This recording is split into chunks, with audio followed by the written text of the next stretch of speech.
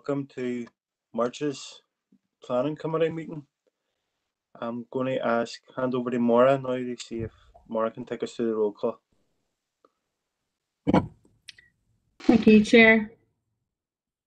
Members are hereby summoned to attend the monthly meeting of the Planning Committee held remotely on Wednesday, the 3rd of March 2021. Councillor Jason Barr. Councillor Jason Barr. Thank you. Councillor John Boyle. Afternoon, yeah, I'm here. Thank you, John. Alderman Alan Breslin. Here. Thank you, Alan. Councillor Angela Dobbins. Here, Maura. Thanks, Angela. Councillor Paul Gallagher. And Shaw. Thank you. Councillor Sean Harkin. Here. Thank you, Sean. Councillor Christopher Jackson. Sure. Councillor Dan Kelly. Shaw, Maura. Thank you, Dan. Alderman Keith Kerrigan. Here. Yeah, thank you, Keith. Alderman Hilary McClintock. Here, Maura. Thank you, Hilary. Councillor Kieran Maguire. Here, Maura. Thanks, Kieran. Councillor Philip McKinney. Here, Maura. Thanks, Philip. Councillor Aileen Mellon. And Shaw, Maura. Thank you, Aileen. Councillor Sean Mooney. Here, Maura. That's great. That's full attendance. Chair, thank you. Maura, thanks, members. Item 3 is the statement for remote meetings. So I'd like to remind everyone who's in remote attendance that this meeting will be broadcast live via Council's YouTube channel and will be available for the public and media. The broadcast will also be available for repeated viewing at a later date. The broadcast may be terminated or suspended in accordance with Council protocol. Members and approved speakers are reminded to only have their mics on while speaking at the meeting and to use the chat facility to highlight a request to speak. By participating in this meeting, you are consenting to being filmed and to the use and storage of these images for broadcasting or training purposes and for the purpose of keeping historical records and making these records available to the public. A copy of the Council's privacy notice may be found on the Council website. Members, item 4 is declarations of members' interests. Is there any interest to be declared for the items on today's agenda? No. If there's any interests arise during the business of today, can you indicate and let us know? Members, under chairperson's business, there's a few items of business that I want to draw your attention to. The first one is in relation to a slight error in our agenda. Item 13, the Everton DFI consultation, is down as open for information. Yeah. I'm going to move that requires a decision, so that's moved out of information, and it will require a decision when we get to that. Members, in relation to the applications that are in front of us today, item 6, I've been contacted by the I've been contacted in relation to that application due to exceptional personal circumstances. There was a request to defer that application, which after a discussion with myself and the head of planning, we have agreed that item will be deferred. So item 6 on the agenda will not be here today. I'm going to hand over now to Maura, and Maura is going to take us through the late items. Thank you, Chair. Members, you will have received already a number of late items yesterday via the admin team. So I just want to draw your attention to those in summary. Firstly, in terms of item 1, we have the application at Cluny Road Call Roundabout. We've received a substantial amount of information only yesterday, members, in regard to this application, including a revised proposal, which I have to say, members, officers will need to review, and we will also need to consider time to be given to potential comments or further objections. So we need to take that and review the information that has only recently been submitted, unfortunately. So members, there was a list of various detailed issues there that I would have required you to look at, but given the circumstances, I have no option but to withdraw the application and return the application as soon as we possibly can, and due process carried out in advance. So that's item 1. In terms of item 3, members, we have received a letter of support from the Theatres Trust, and that was received on the 2nd of March, again yesterday, and that would be in your emails that you would received for late items. In terms of item 8, which is an application on Culdog Road, just to be aware that we've received a site location plan reviewed and recently submitted by the agent, and that was received on the 1st of March. And also, members, you will have also been sent from ourselves an addendum in terms of the report for item 2, because we received more detailed conditions following the PSD drawings from road service. So we've sent that in advance as well to give members an opportunity to go through that, but we will also go through this in detail in the presentation for that item. Thank you, Chair. Thanks, Maura. Members, and we've got into practice now, so you'll be more than familiar that when we approach each of those items, we will take the appropriate amount of time to consider the information that's been supplied. But members, just in relation to Maura's touched on it, the first application that's up today has been reviewed or has been withdrawn from the schedule of today's meeting because there has been late information that needs to be considered. Members, I know that from reading the report, you'll have, and it's been scheduled for a meeting in this committee before. Members will note that there have been various changes to that particular application, and it has been pulled from the schedule in a previous committee meeting. So I just want to reassure members that after discussion with officers that application will be brought back to the committee as soon as possible. So whenever we can bring that committee decision or that application back for decision, then we will do. Members, I'm going to ask Maura again to come on correspondence we've received from Angus Kerr in relation to the planning portal.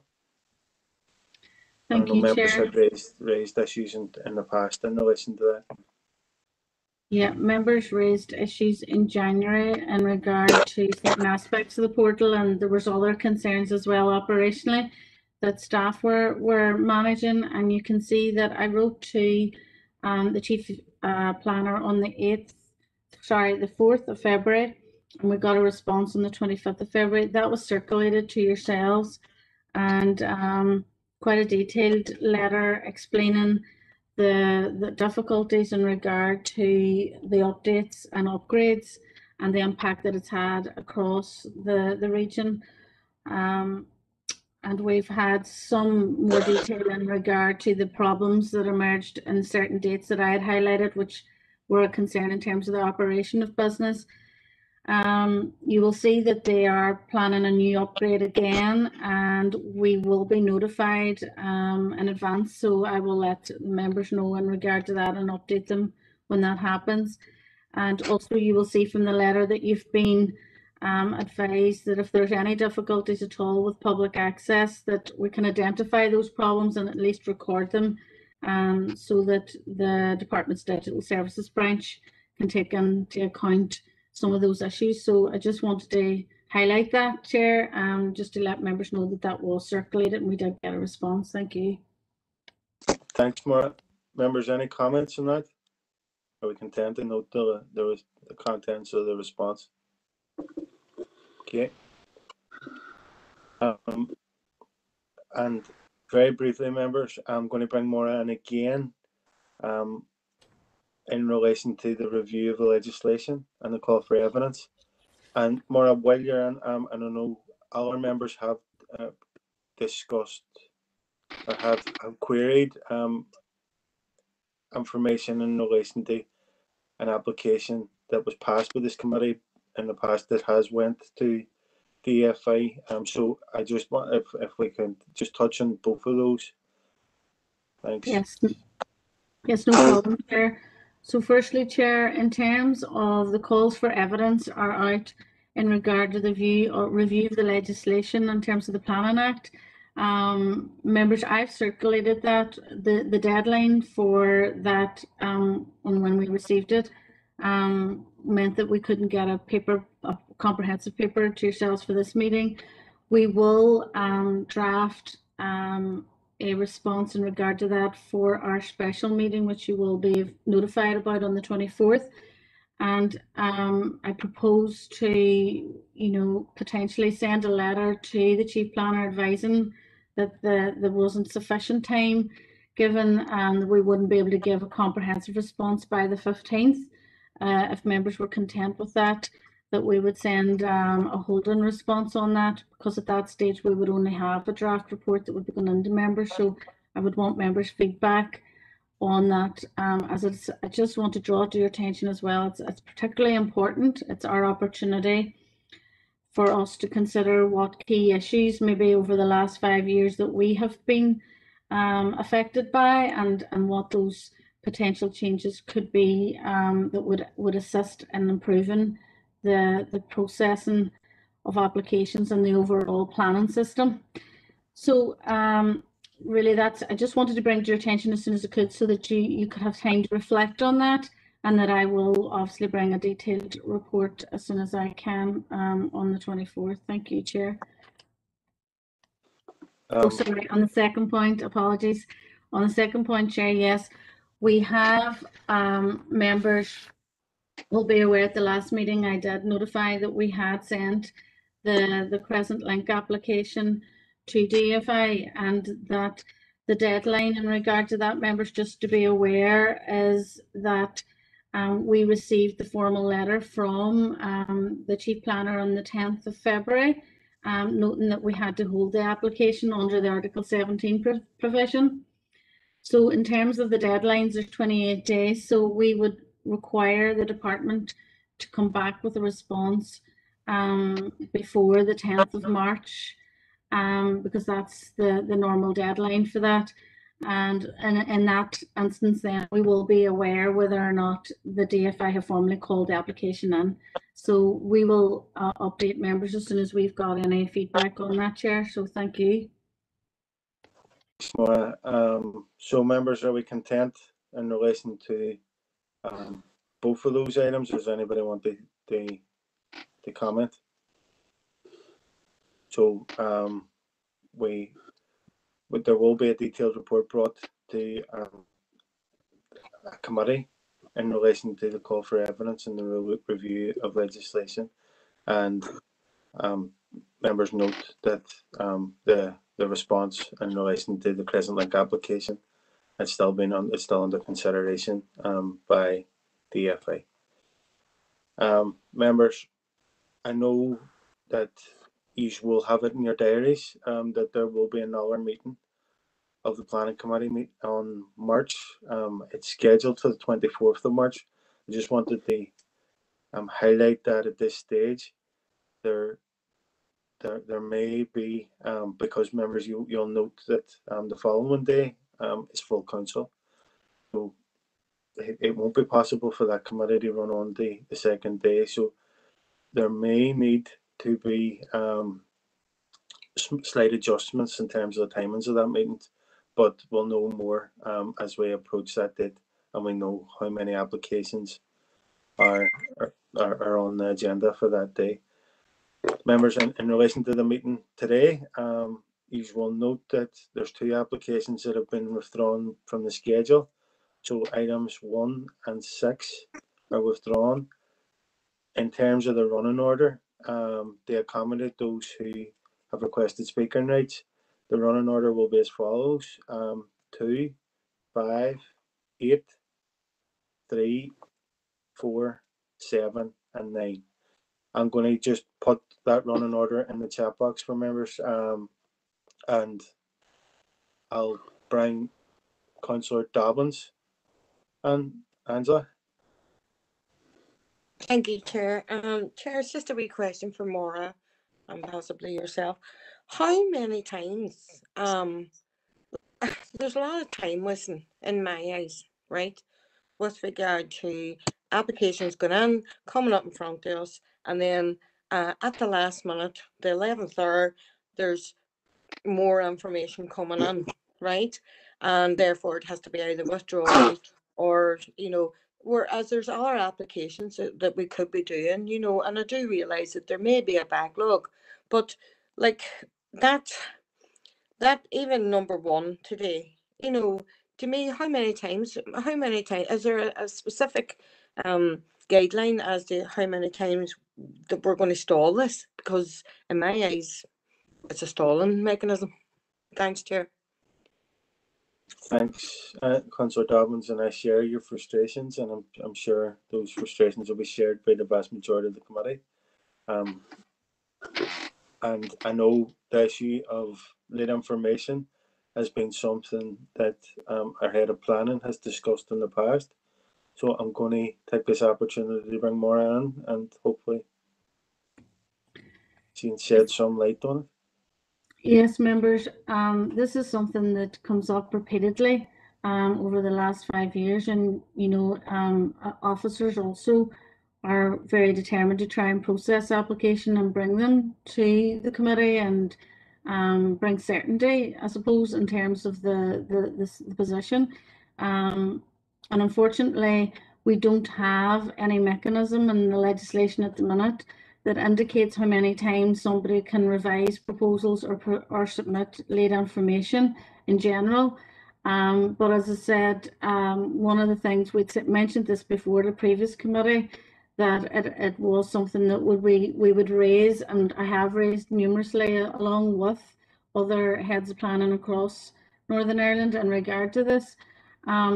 Actually, as part of the planning forum, who are instigating the review of the legislation, I've already raised this as an important issue in terms of in terms of how the smooth operation of the planning system. So I, for one, will be suggesting members we can discuss this as part of the review and the calls for evidence.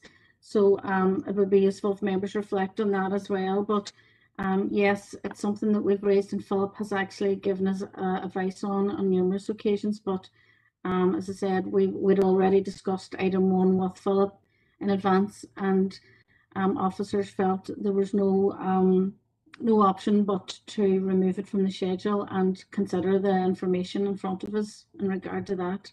Hopefully that helped clarify, Councillor Dobbins. Thank you for that, Maura, and thanks, Chair. Like I am aware of and I'm going to put it into 2 words: environmental vandalism occurring on that site. So this needs addressed, as soon as possible. Okay, and that's in relation to my earlier remarks. I've been assured by officers that that application will be brought back and without prejudice to this committee at the earliest opportunity.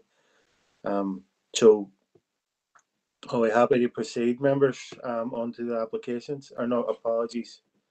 Are we happy to proceed, members? Yeah. Moving on to the matters arising from the open minutes of the meeting held on Wednesday, the 3rd of February. Any matters arising, members? No. Matters arising of the reconvened planning committee held on Thursday, the 4th of February.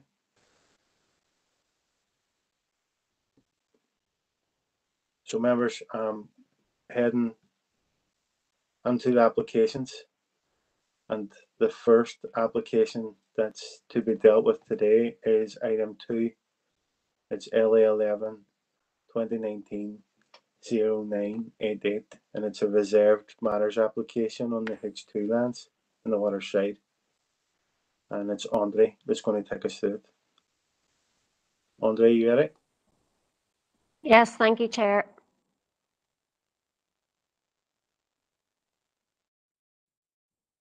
Good afternoon, members. This is item 2. It's LA11 2019 0988, and it's a reserved matters application for the proposed residential development of 295 dwellings, comprising a mix of 110 number detached, 166 semi-detached, and 19 number apartments on land situated to the southwest of the A2 Cluny Road and northwest of the Ross Downey Road, to the north of numbers 106, 110, 114 and 116 Ross Downey Road in County Derry, lands forming part of the H30 housing zoning as identified in the Derry Area Plan 2011, and the recommendation is to approve. So this is an aerial photo of the site, and it shows the H30 housing zoning outlined in red. Members will be aware that outline planning approval was granted for the H30 housing zoning by Planning Committee in 2019, subject to conditions, and the application was also accompanied by a Section 76 legal agreement. This slide shows the concept master plan as approved under application LA11 2016 0422. So, members, this reserved matters application is for approximately 1/2 of the zoned housing land. It is bounded by Cluny Road dual carriageway to the southwest and Ross Downey Road to the northeast. The site is currently agricultural land, and it's identified in red there on the slide, and the Cluny Road is indicated in green. So this is just a view of the site from the Cluny Road when approaching the Grantia roundabout. So the application has been assessed under the following: the Regional Development Strategy, the Derry Area Plan 2011, the SPPS, and Planning Policy Statements 2, 3, 7, 8, and 15. So members, this is the proposed block plan showing the layout of housing, roads, informal and formal open space on the site. Access to the site will be from the Grantia roundabout, which will be redesigned to a signalised junction. There is a mixture of semi-detached and detached dwellings with a range of designs and an apartment development at the gateway entrance of the site. This slide shows a portion of the site with the layout of dwellings indicated, all of which front onto the proposed roadways. All dwellings have been assessed as having acceptable amenity space and separation distance. The layout also shows extensive landscaping scheme, which is proposed for the site also. This slide shows another portion of the site, again showing the layout of dwellings, roadways, open space and landscaping. The entrance to the site is shown from Cluny Road, with a proposed apartment building indicated fronting onto the access road. This slide, members, shows one of the areas of open space, which will also incorporate an equipped play park. And just there are 2 equipped play areas within this reserved matters application. And this slide shows the second play area. And this will be situated within the mature vegetation and supplemented by additional landscaping. This is in the central portion of the H30 zoning. This slide shows a further area of informal open space and pathways which will be landscaped and which will provide further connectivity through the site. This area is on the western boundary.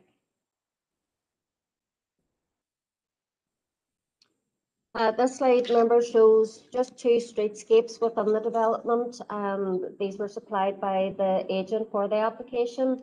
So streetscape 1 on the top of the slide here is along the top portion of the site adjacent to Rossdowney Road. And it shows a range of detached and semi-detached dwellings. The streetscape 2 at the bottom of the slide there shows the gateway apartment building at the entrance to the development. This slide shows an elevation of two of the proposed house types. One is a large detached dwelling and the other is an elevation of one of the semi-detached dwelling house types. There are a range of house types, all of which have a common design theme and are considered by officers to be of a high quality design. This slide shows the proposed front elevation of the gateway apartment building at the entrance to the site. The design is again considered to be high quality, and the materials used are the brick and render, which is punctuated throughout the rest of the site.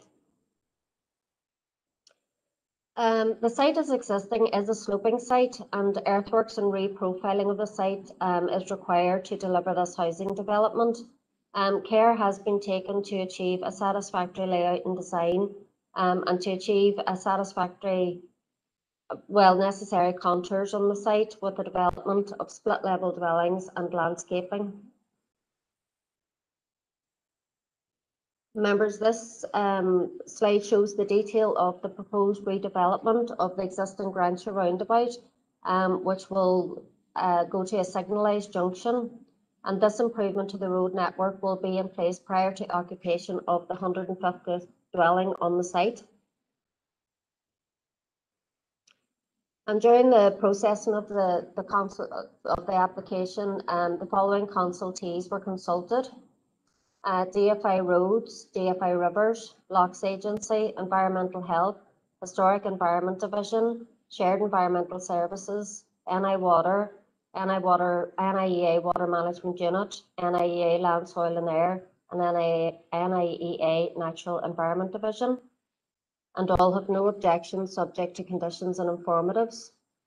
At the time of writing the planning report, NIEA Natural Environment Division and DFI Roads had not returned their formal consultation response, and these responses have now been received, and members will have sight of the proposed conditions as part of your late item pack.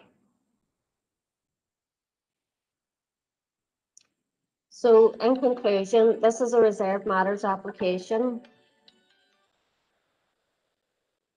with outline planning permission granted in 2019 under LA 11 2016 04220. The proposed development is in broad conformity with the outline master plan as approved. It meets the criteria of QD1 of PPS 7 and that has been demonstrated a quality residential environment can be achieved.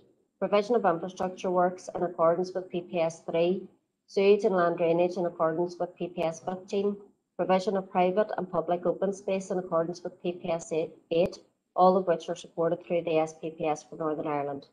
All consultees have no objection to the proposed development subject to conditions and informatives, and I can advise that no representations were received during the processing of the application, and therefore the recommendation is to approve. Thank you, members. Thanks, Andre. Members, and it is remiss of me because there was that information in relation to that application. Are members content that they've had time to consider it before I bring in the agent?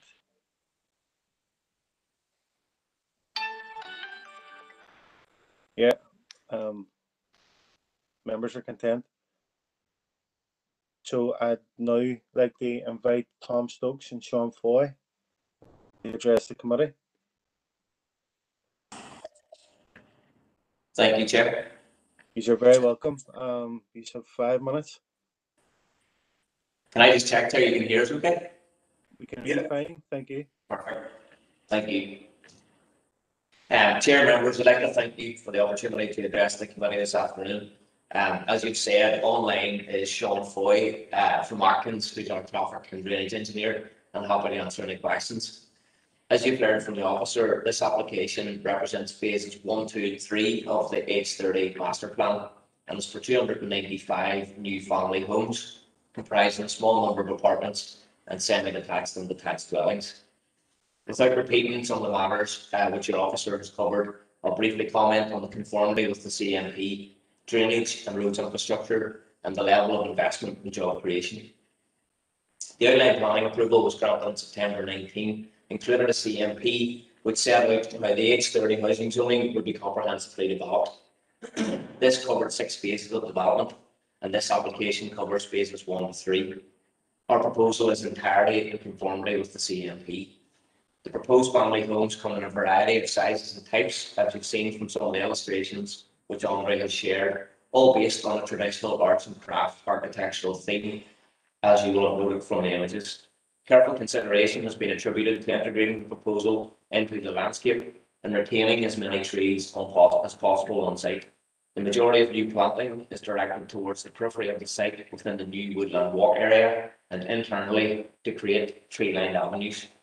Public open space has been proposed in conformity with the locations directed by the CMP and includes a variety of linear parks and walkways, a woodland walkway, 2 play areas and a suds pond, with the total open space provision being above that of the normal guidance at around 18%.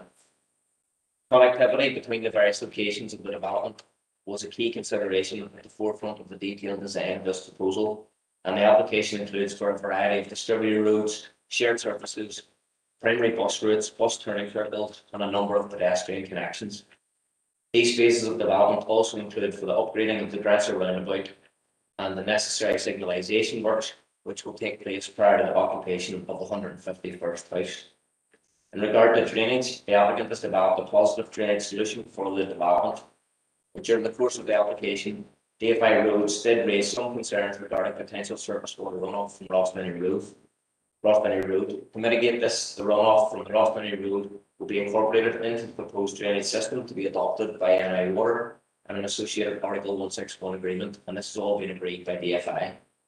The proposal brings forward an extremely high quality and sustainable residential development in accordance with the CMP. As you've heard, there have been no objections from any consultees and no third-party representations. The proposal represents a significant investment of around £16 million from South Bank Square and will provide around 100 local construction jobs over a 5-year period. We've worked very closely with your officers and all the statutory consultees over the last year in extremely challenging circumstances, and it is great to reach this key milestone today. Subject to the outcome of the committee today, our client is extremely excited about commencing works immediately. Your officers have recommended the application for approval, and we would respectfully request the committee endorse this. Thank you, Chair, for your time, and Sean and I are happy to answer any questions. Thanks, Tom. I just see Alderman McClintock has come on with a question. Hilary? Thanks for letting me in, and thanks, Tom, for that presentation. We've obviously discussed this at length at outline planning stage, so I'm more than happy with it. There's just one wee item that I would like clarification on. It's regarding the play parks. Now, I'm thrilled to see that there are 2 play parks within this, but can you just reassure me that what the first play park that we saw up on the screen isn't in the middle of a roundabout? I know it's fenced in, but it's just, I noticed that the roads go all the way around it, so I just would like your comments on that, please. Thank you very much. Thank you, Councillor, for the question. It's through the chair. It's not on the roundabout. It's part of the temporary bus turning circle on the site, and it's part of the landscape strategy for the development. You'll see on some of the images which Andre shared earlier, Councillor, that there's a series of pockets of small open space throughout the development, and this one, which is on the left-hand side of the development in phases 1 and 3, has a play park within it to serve that side of the development, and then you have the second play area, which is the central tree-lined avenue, which will also serve the next application, which will come forward as reserve matter number 2. Thanks, Chair, for that. Just I was concerned in case traffic was going to be whizzing around the children's play park. Councillor McKinney. Thank you for letting me in, Chair. Tom, I really do welcome these houses coming in, and I really do welcome the upgrade on the Grantia roundabout, because as you know, it's a bit of a nightmare. It's not too bad at the minute because of obviously the COVID, but as restrictions lift and we have people start to return back to work, I'm just wondering, where are you bringing the construction traffic in from to start the build? Could you maybe just explain that to me a bit, please? Yeah, again, thanks for thanking for the question and through the chair. I might bring Sean Foy in here, but I'll give it a go first. So the phasing of how I suppose the infrastructure associated with this site is that it all has to be accessed off the Grantia roundabout. So the first thing that has to happen is there be a new arm developed off the Grantia roundabout to serve this site. And then, as Andre had mentioned and I had mentioned in my presentation, the roundabout itself, that full junction with Grantia, is upgraded and signalised at the 151st house. But there's a requirement under the outline, principle construction traffic uses the Grantia roundabout for access. Sean, I don't know if you have anything, I know you're online, if you have anything to add to that. Yeah, Chair, Councillor, I would just confirm that that's the case. The initial construction traffic at the request and through detailed consultations with DFI Roads will be coming through Grantia roundabout. We'll put the initial sectional link road in. The intention is that we effectively want to build up a little bit of traffic generated by the network before installing the traffic signals. That generally makes it a sort of safer arrangement. We don't want to be putting the traffic signals in too early when there's very little traffic coming off the site. That can add to driver frustration if you can imagine people on the main Clooney Road are brought to a standstill waiting at a stop line, when there's limited or no traffic coming out. So the analysis indicated that by putting in an additional arm off the roundabout using the facility, it'll work satisfactorily initially, but as the traffic builds up within the site, we've detailed proposals approved by DFI Roads to convert that to a substantial signalised intersection. Thanks very much, Chair. Thank you, Sean, and thank you, Tom, just for confirming all that for me. Thank you. Thank you. Sean, Councillor Mooney. Thank you, Chair. How you doing, Tom and Sean? Thanks for that presentation and for welcome development. I noticed from the pack that you've done work with TransLink about bringing in a bus service into the site as well. And I noticed that you have a travel card scheme to incentivise or to maybe possibly minimise private car use. But I was wondering, would you have any more information as to maybe what type of service TransLink would provide, or is that just at a sort of early discussion phase at the minute? Just obviously that we can maybe try and minimise private car use. Again, Chair, maybe Sean Foy here, if I can just respond to that. Councillor, you're absolutely right. There's been a lot of discussion with TransLink on this subject. So there's been the site itself has been carefully designed in a phased manner as the site develops to integrate bus access with the design and layout of the site. So they're satisfied that the adequate access is provided.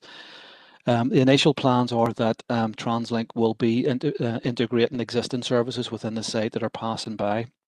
They're satisfied that there's a high frequency of services there that are currently available. And clearly there's a balance here between sort of delaying existing services and servicing this site. But again, a lot of detailed discussion has taken place.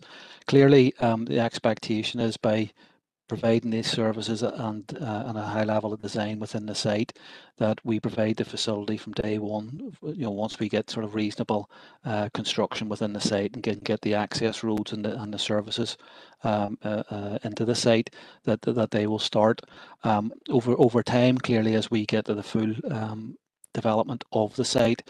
TransLink are sort of will keep a watching brief on that. Clearly, at that point, if we're generating significant demand for public transport services from the site into the city centre and so on, then that's a sort of a good place for TransLink to be. So, services would be reviewed accordingly. But at the minute, the intention is to really just build up using existing services. But their priority was just to make sure that we put the services as close as we could to the residents to make it within a sort of reasonable walking distances, particularly given the nature and layout of the site. So we're really satisfied that that consultation and discussion with them will prove fruitful as the site develops. Councillor, if I maybe just add to that, because I have the benefit of the Section 76 agreement, which was agreed with the outlines in the statement. In terms of travel cards, they'll be offered to individual dwellings. So there's an allowance in there for up to £133,000 to offer travel cards to new residents. And then there's a series of trigger points agreed in the Section 76, just as Sean has sort of to build on what Sean said there, as the site develops. The bus route also develops with the site, and there's a series of trigger points in that Section 76 to govern that as well. Thank you. Councillor Mooney, does that answer your question? That's great, Chair. Thank you. It's just really, it's a really sort of novel idea about the travel cards to try and incentivise or actually try to minimise private car use. And I'm happy to hear what Sean said about the plans for TransLink as well. So thank you to both, and thank you, Chair. Is there any further questions for Sean or Tom? No. Councillor Boyle, go ahead. Thank you, Chair. I'm not sure whether it's Tom or Sean that can answer this, but I think it's more of interest than anything. Have you any kind of timelines or time frames in mind in terms of moving it forward and when we might expect to see completion or relative completion, Tom?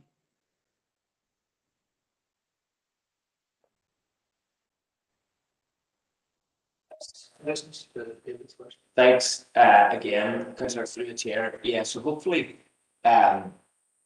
subject to obviously the outcome of committee today, there's a couple of pre-commencement conditions which we need to deal with in relation to archaeology and forming the access of the branch roundabout, which I talked about earlier. But hopefully, Councillor said, subject to the outcome of today, we'd like to be on site immediately, and you would like to think we would see the first house there within sort of 9 to 12 months. You, Chair.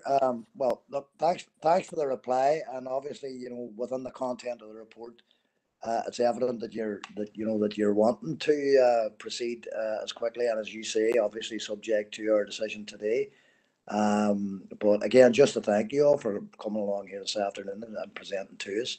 It's important that you do that, and I'm sure in association and conjunction with council officers, again, obviously subject to decision, we can get it there. Indeed, we're all minded to do so. Thank you. Thank you. Okay, members are going to move on. If there's no further questions for Sean or Tom, again, like Councillor Boyle, I just want to thank you for your attendance today and I suppose your work with council officers to get us to this point. And speaking on that, is there any questions to officer? Any questions for Andre? No.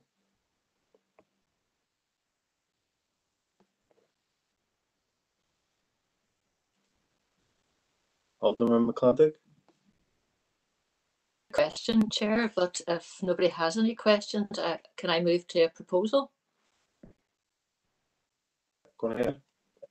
I would be happy to propose that we accept the officer's recommendation. I think this is a great moment for the water side. We're so in need of houses here, and it's great to see a development of this size. And I look forward to seeing not only the houses, but the whole reconfiguration, shall we say, of the roundabout at Caw. Just a very welcome development, and I look forward to seeing it come into fruition. Thank you. note in the chat box that that's been seconded by Councillor Mooney. For members, if there's no further comments, I'm going to take that to a vote. No, so members, there's a recommendation to approve by Alderman McClintock, seconded by Councillor Mooney. Is there anybody wishing? I haven't heard anybody speak against that, so can I take that as unanimous? Yep. Okay, members, I'm going to take that as unanimous. So that application has been approved. And members, I know we've had a few of the waterside councillors speaking in relation to this application as a fellow waterside councillor. I can say that there's been a lot of excitement about this application following the outline permission that was passed, and I'm absolutely delighted that we were able to proceed with a reserve matters application in such a very fast time frame. So, and as Alderman McClintock alluded to, particularly welcome the play facilities, the upgrade of the road network, and the much needed realignment of the Cove roundabout. So this is a fantastic application. I'm delighted that we've been able to get to this stage so soon, and I'm delighted that the committee has endorsed the application. So I just wanted to add my voice to my other waterside colleagues. Before we move on now to item number 5 in our packs, next on our list is LA11 2020 0378, and it's an outline application for a house and a garage at south of 72 Dumley Church Road, and it's Laura that's going to take us through this. Laura, there? Yeah.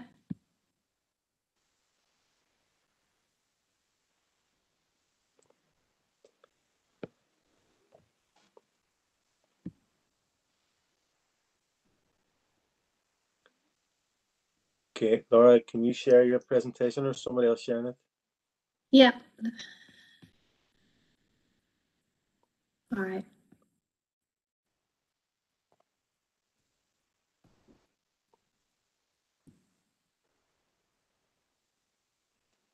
that okay now? Yeah, go on ahead. Thank you. Okay, so item 5 on the agenda is an outline application for a dwelling and a garage, LA11 2020 0378. It's located approximately 50 metres south of number 72 Drumlega Church Road in Drumlega. The recommendation is to refuse.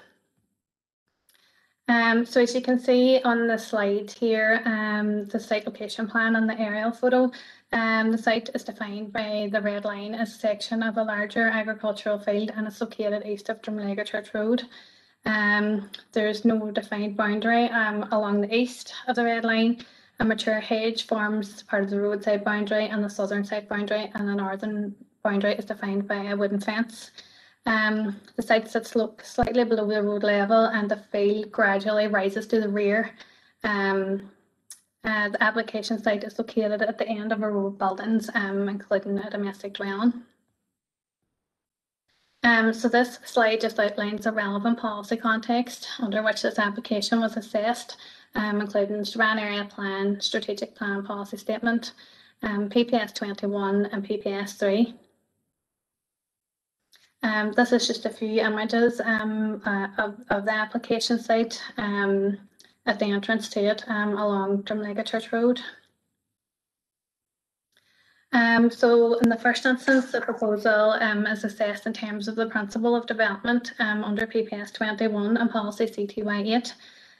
So policy CTY 8 allows for the development of a small gap site sufficient to accommodate up to a maximum of 2 houses within an otherwise substantial and continuously built up frontage. Its policy CTY 8 states that planning permission will be refused for a building which creates or adds to a ribbon of development. So it is considered that as a result of the separation distance between The application site number 76, there and the topography of the land in that area. It doesn't have a common frontage onto the road, and it's not visually linked with the application site or any of the other buildings at this location. Therefore, it's considered that this application site is not a small gap site located within a substantial and continuously built up frontage. It's also considered that a permitting a dwelling at this location, we would be adding to an existing ribbon of development. And as such, the proposal is contrary to policy CTY 8 and CTY 14 of PPS 21, and that it would result in a suburban style build-up of development, which is detrimental to the character of the area. Though the proposal is not considered acceptable in principle, it's also considered under policy CTY 13. It's an outline application, so no specific details have been provided. But in terms of the site boundaries and the topography, the site has the potential to integrate a dwelling on this site. In terms of CTY 16, the P1 form states that sewage will be disposed of by a septic tank, and environmental health don't have any objections. And in terms of PPS 3, DFI roads have no concerns in relation to the proposal, subject to submission of scaled plans and accurate surveys as part of any reserved matters application. Therefore, the proposal complies with PPS 3. Just in terms, we had 3 representations received in respect of this proposal. From the one property owner, they were concerned that the proposal didn't comply with planning policy. There was queries regarding land ownership and visibility displays, and in terms of the validity of the application. So in terms of the policy consideration, we consider that the proposal is contrary to policy CTY 8 and 14, as detailed in the presentation and the report. In terms of the land ownership visibility displays, the applicants provided information which states that they have easement for the sightlines. So this is a legal matter which is outside of planning remit. The objector has also been advised and notice has been served upon them. And in terms of the validity of the proposal, we are content that the application which was received is valid. So overall, we considered that the proposal is contrary to planning policy, and therefore refusal is recommended for the reasons set out in the report.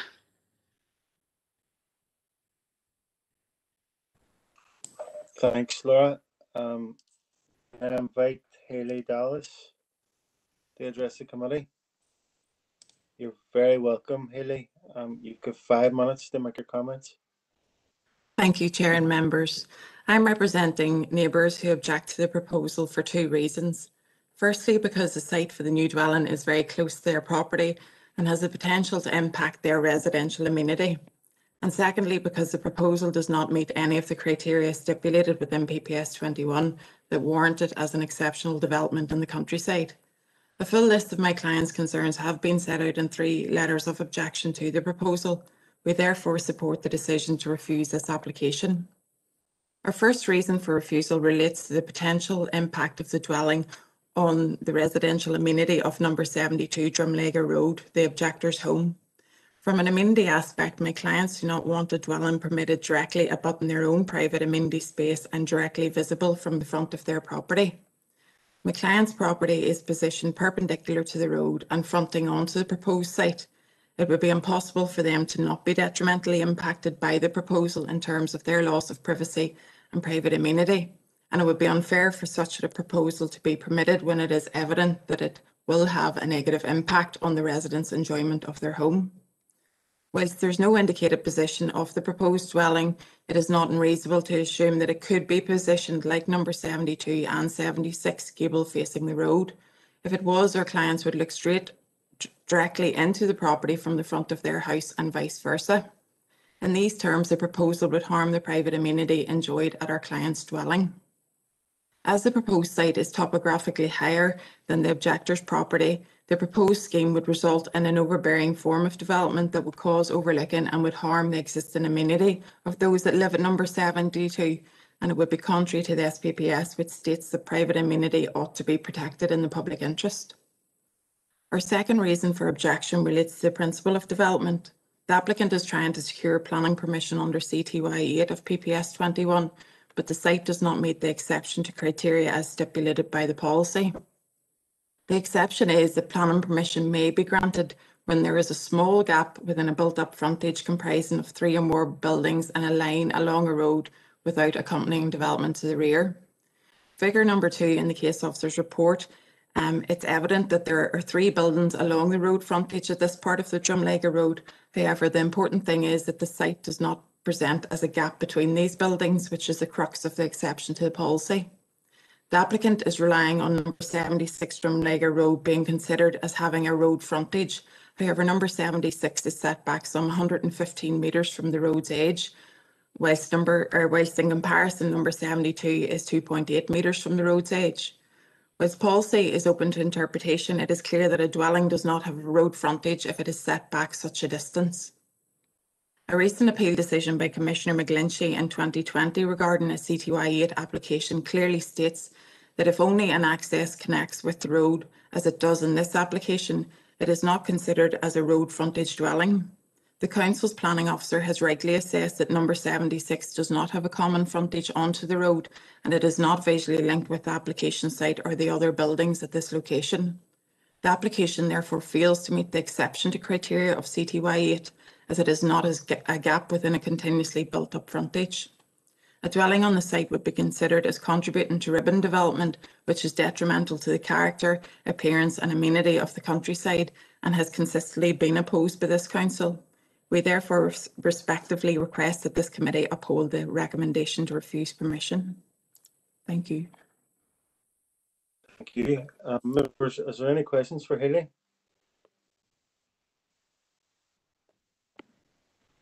No? Okay, thank you, Haley.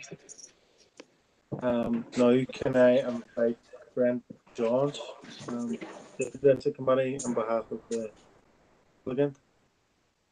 Thank you, Chair. Good afternoon, members.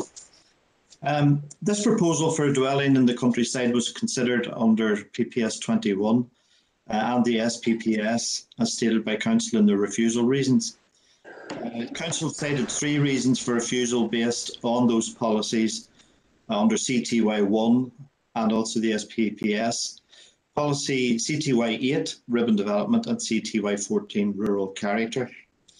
PPS 21 and policy CTY 8 considers the proposal against ribbon development, and Council does not consider the proposal as an exception to the criteria set out, this being the main reason for refusal. But councillors should note that the application was not made as an infill dwelling, but as set out on the planning P1 form simply as a dwelling and garage.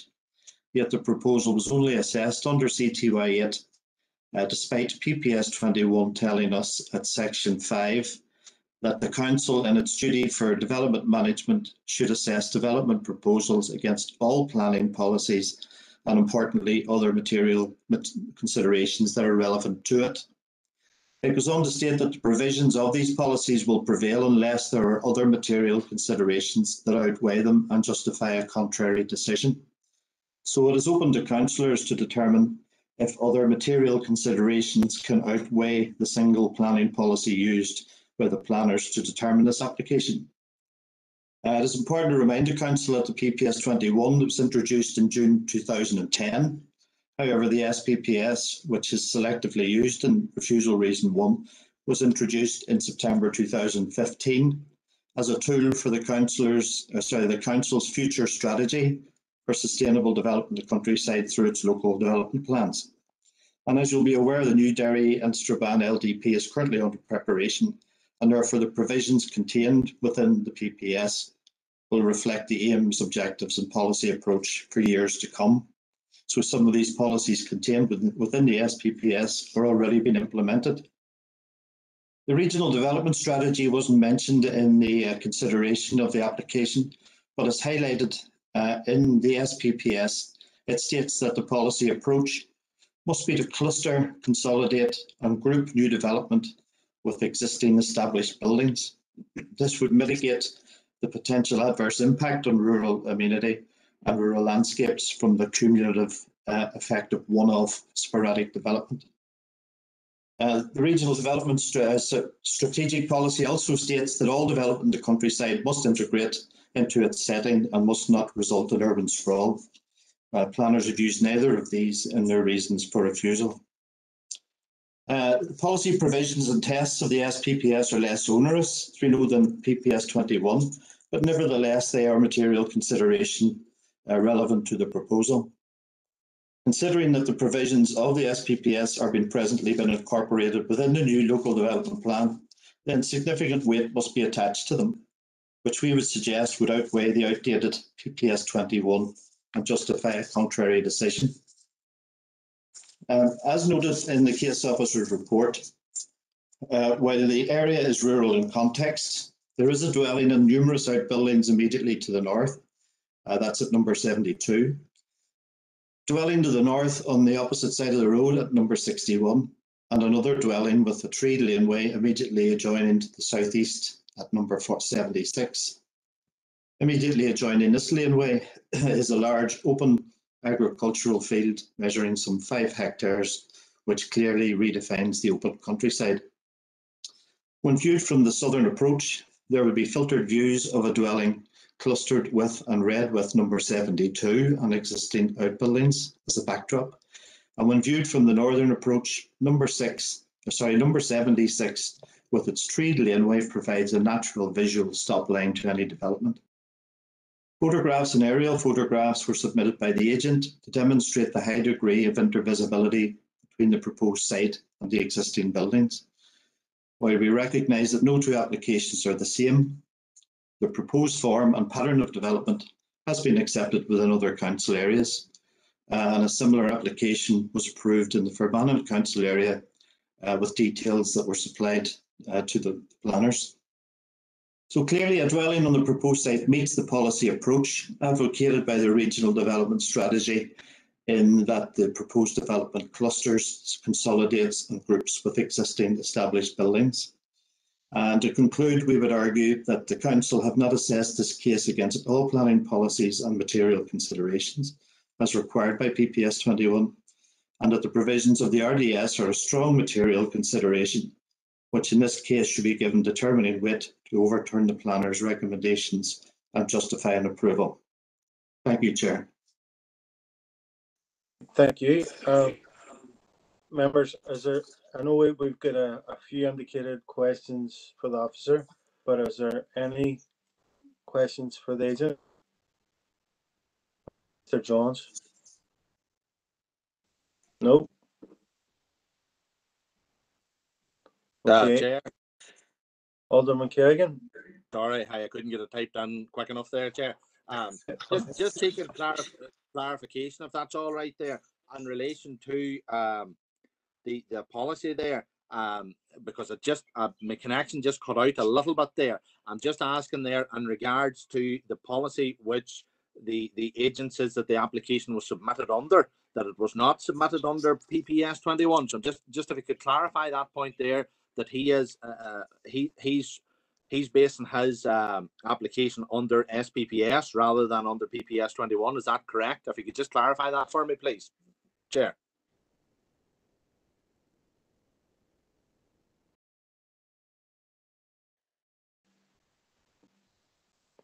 John and Brendan, can you clarify that?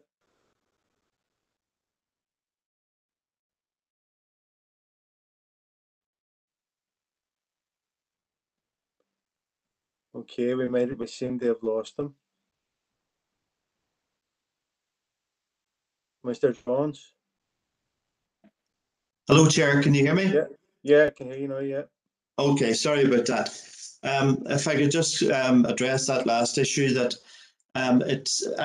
we weren't submitting the application totally under the SPPS. I was referring to the Planning Policy Statement 21, which has been out since 2010. It comments, and I read out what it actually comments, that all development proposals should be considered against all planning policies and planning guidance. And the SPPS is a material consideration in that because it has now been used partially for existing planning applications where it is relevant. But what I'm saying is that the councillors need to address the weight given to what's in the SPPS and in the Planning Policy Statement 21 in terms of whether or not CTY 8 applies to this. We simply applied for a dwelling and a garage, and to be considered under all planning policy and not just CTY 8. Thank you. That's grand, Chair. Thank you very much. Thank you. Okay. Is there any further questions, members?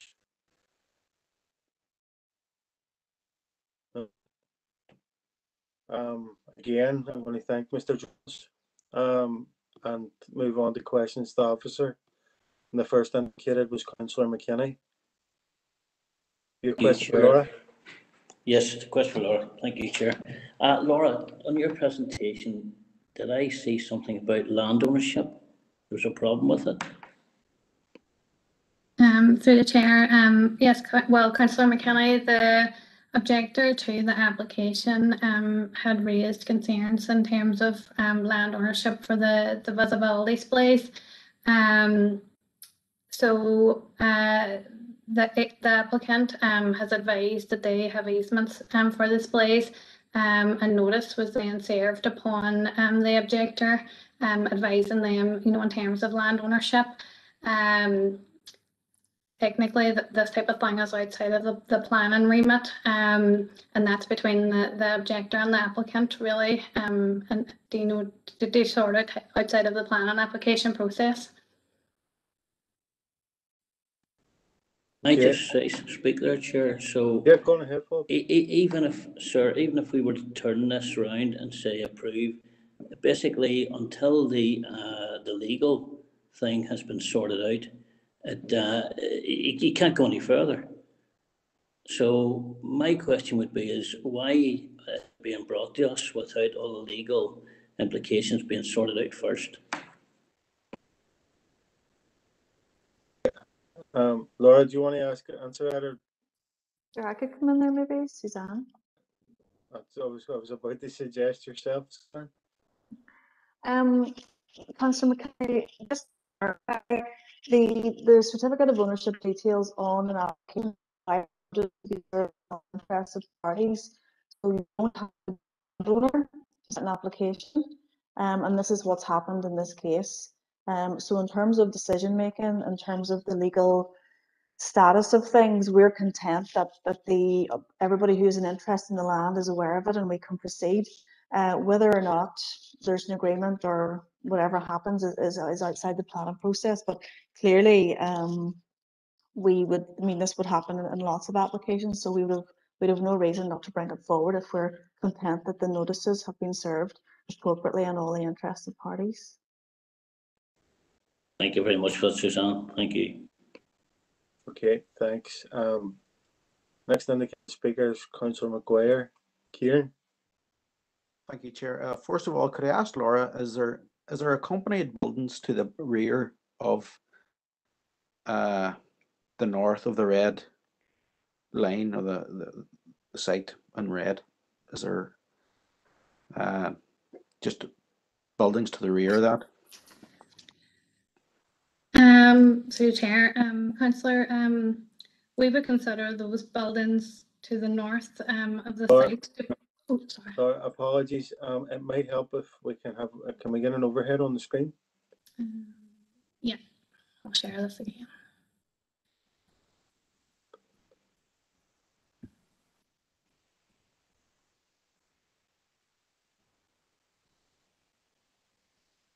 That slide there shows the site location plan. Is that okay? Grand, thanks. So yeah, you're speaking about the dwellings there, the property number 72, and the buildings beyond that. So they would be considered to be road frontage buildings. The rear of the site will be considered to be the eastern site boundary and beyond where the agricultural field is.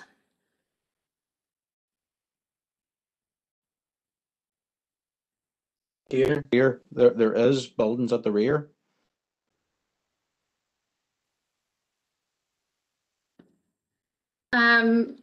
So no, we wouldn't consider those buildings number 72 and that row of buildings to be to the rear of the site. We would consider the rear of the site to be the eastern boundary of the site where the site goes into the adjoining field. That would be the rear of the site. Yeah, but really that house is facing, you know, the field. It's not facing the road, so it's at the rear. Is that? So we're down to kind of interpretations here, Laura, would we? Well, we haven't said, and in our assessment of the application that there's any, development to the rear. We've assessed it, that it doesn't comply with the exception and that it's not a gap site, sufficient to accommodate only one dwelling. And we have said that it's actually extending that row of buildings and that ribbon of development that's already there, which includes number 72, and the buildings beyond that along the road.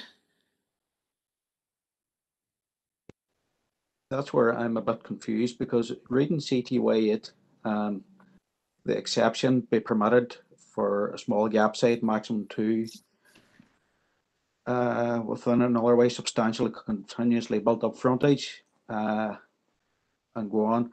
For the purpose of this policy, the definition of a substantial and built up frontage includes a line of 3 or more buildings along a road frontage, which we have, without accompanying development to the rear. So there is accompanying development to the rear of this one. And then when you read on into the justification, a road frontage includes a footpath or private lane. And then there's a private lane at the southern boundary of the site. So that would make me think that this is not actually ribbon development. This is actually an infill. So that kind of stifles the argument for ribbon development, and indeed the CTY 14 argument, Chair.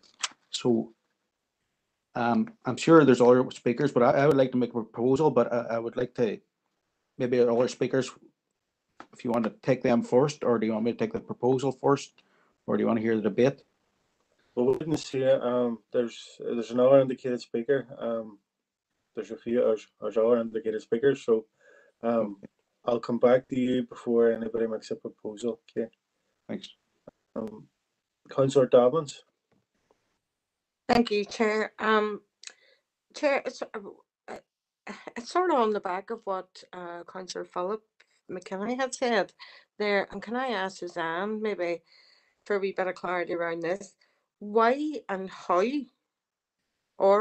can we give consideration to a planning application when the actual plans may or may not be right or wrong? I'm a wee bit confused.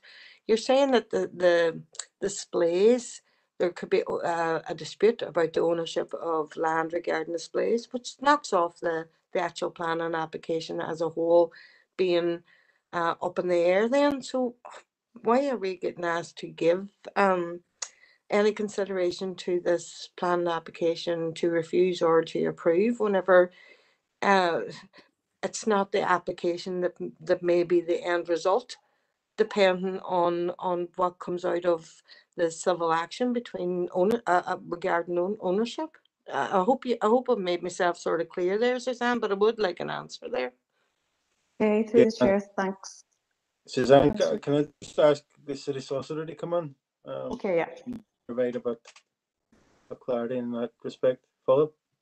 Yeah, Chair, it's just to say that it's perfectly possible for a planning application to be submitted in respect of land over which one doesn't have ownership. That planning permission can then be granted, but the difficulties can arise with implementation of the planning permission at a later stage.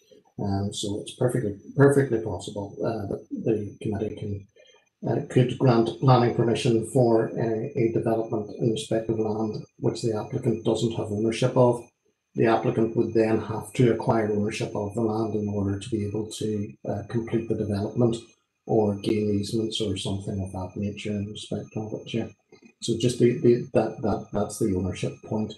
And Chair, just in relation to Councillor Maguire's point in relation to the road frontage, the position is, I think that was actually outlined by the objector as well, is that the PAC has held in the past that simply a driveway or a laneway entrance onto the road doesn't count as a road frontage. So just wanted to clear up those 2 points. Thanks, Chair.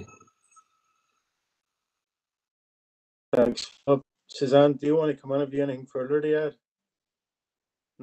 Angela, No, Philip's covered that. Thanks, Chair. Angela, does it shed any light on it? To answer your query? Well, do you know what? I'm going to answer it with yes and no. We're being asked here to consider a planned application for a dwelling, a garage, and you know, the splays, you know, entrances and exits. Whenever we're not fully faux pas with all the relevant information, you know, it may be, it may not be. Otherwise, I do take it on board, Philip, what you're saying. I'm wondering, you know, to me, this is a waste of time. Okay. Alderman Kerrigan. Thank you, Chair. Maybe I'm wrong, maybe I'm only confusing the situation, but Chair, I was under the impression of my reading of the notes there and knowing that area and the lie of the land there, that the applicant who's seeking the outline planning permission had a claim or had a right of way, even though he may not own this. That they were on the sight lines were on his remit, that he had the legal obligation to take them, or you know, that they were included and has whenever that site at 72 was sold. But maybe I'm wrong on that. But Chair, and again, I would be more minded here, to be fair, knowing that area, and I was on that road today in relation to another issue. I was past that site because I was out. There's a illegal dumping taking place below that site, actually, Chair, as well. So I was out there getting a note of that and I'll report that to the relevant council department. But I know the area well. I know the type of the land, and I would be of a different opinion from council in relation to CTY 8 and CTY 14 in relation to the suburban style build up when viewed with existing buildings. I would be minded a dwelling house in there would suit the line of buildings and on that Drumliga Church Road in relation to, you know, filling in the gap there in relation to further on up there. There's a cluster of houses, there's farm buildings on the opposite side of the road. On the lower side of it there's number 73 and the dwelling house built below it. There's another 2 sites on down. So I don't see that it would cause any more of a suburban style build up. It would be very similar to the existing line on that Drumliga Church Road. And as well as that, in relation to no overriding reason there. The first refusal reason, CTY 1, PPS 21, I would have been minded again. You know, in my opinion, maybe I'm wrong, it falls back to Strabane area plan, the 123.2.1, the rural remainder policy. So I would be minded the case could be argued again in relation to. I take fully on board. Sorry, Mayor. I take fully on board in relation to the objectors here and in relation to their own amenity here.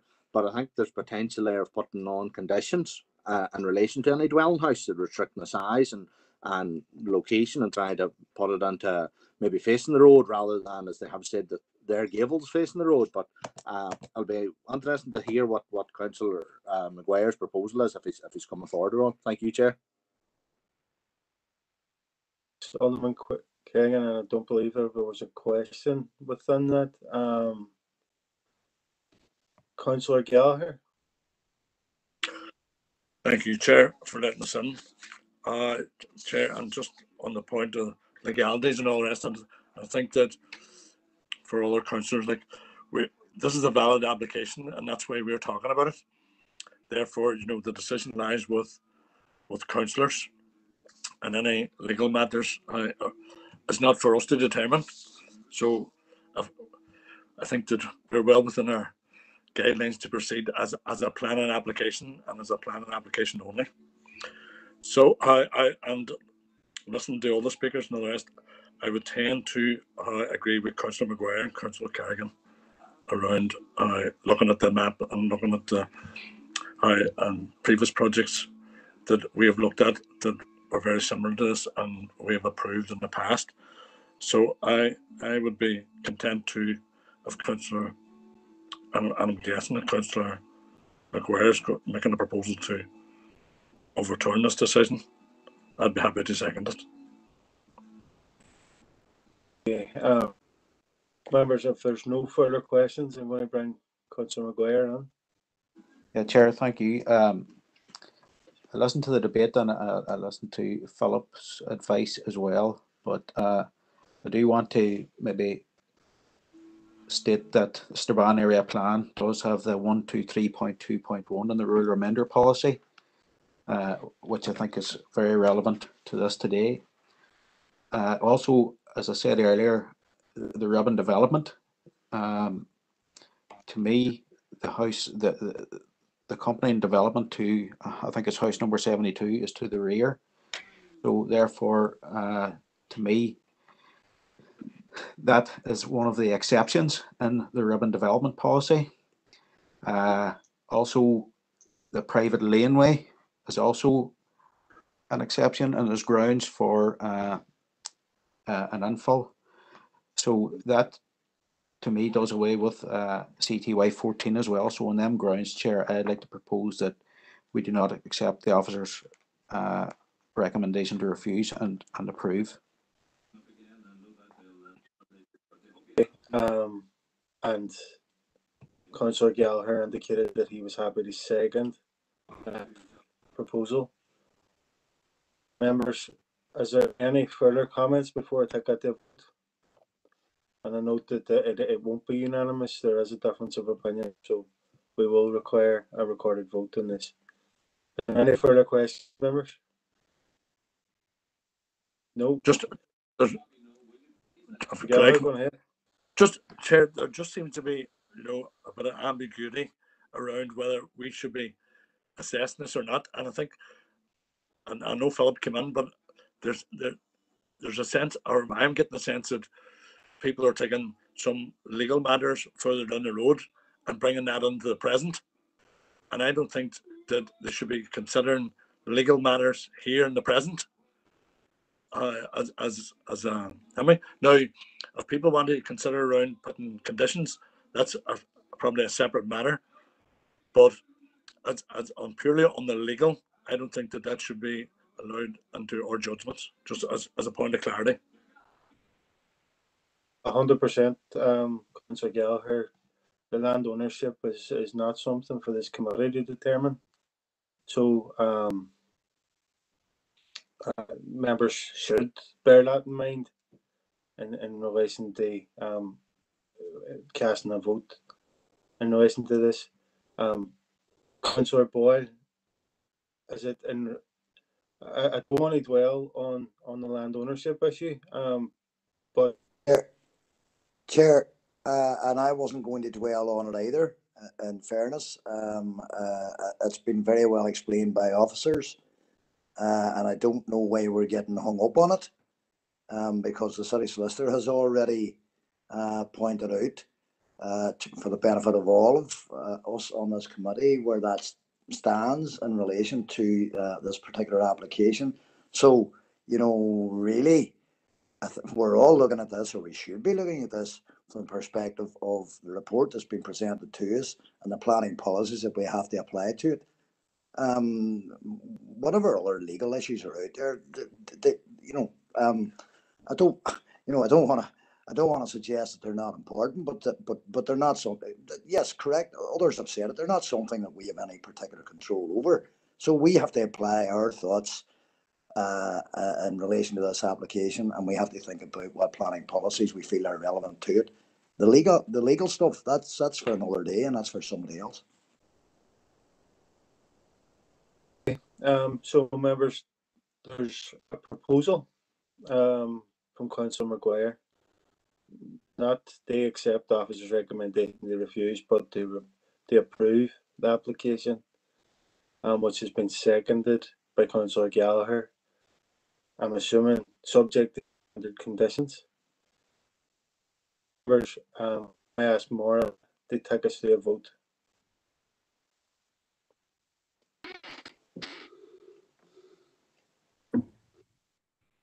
Thank you, Chair. Yeah, recorded vote for item 5, members. Councillor Jason Barr. For. Okay, Councillor John Boyd. Sorry, can I just, for clarity, can I ask what it is that I'm actually being asked to vote upon? Sorry, I'll come in there, Chair. Is that okay, or do you want to cover it? Yeah, go on ahead. I Yeah. thought it did provide that. I thought provided that clarity before. Sorry, I thought too. Apologies, Councillor Boyle. I thought that the chair had indicated that this vote was as a result of the proposal made by Councillor Maguire, which was to overturn the recommendation of officers. So that's okay, Maura. Right, just yeah. to be clear, no, I'm Thank against you. that. No problem. I just thought that was already covered. Apologies. No, sorry. Just to be clear, no, I'm against that. Thank you. Okay, no problem. Thank you. Alderman Alan Breslin. For. Thank you. Councillor Angela Dobbins. I fully accept Philip Kingston's advice, but I am against overturning the officer's decision. Thank you, Councillor Dobbins. Councillor Paul Gallagher.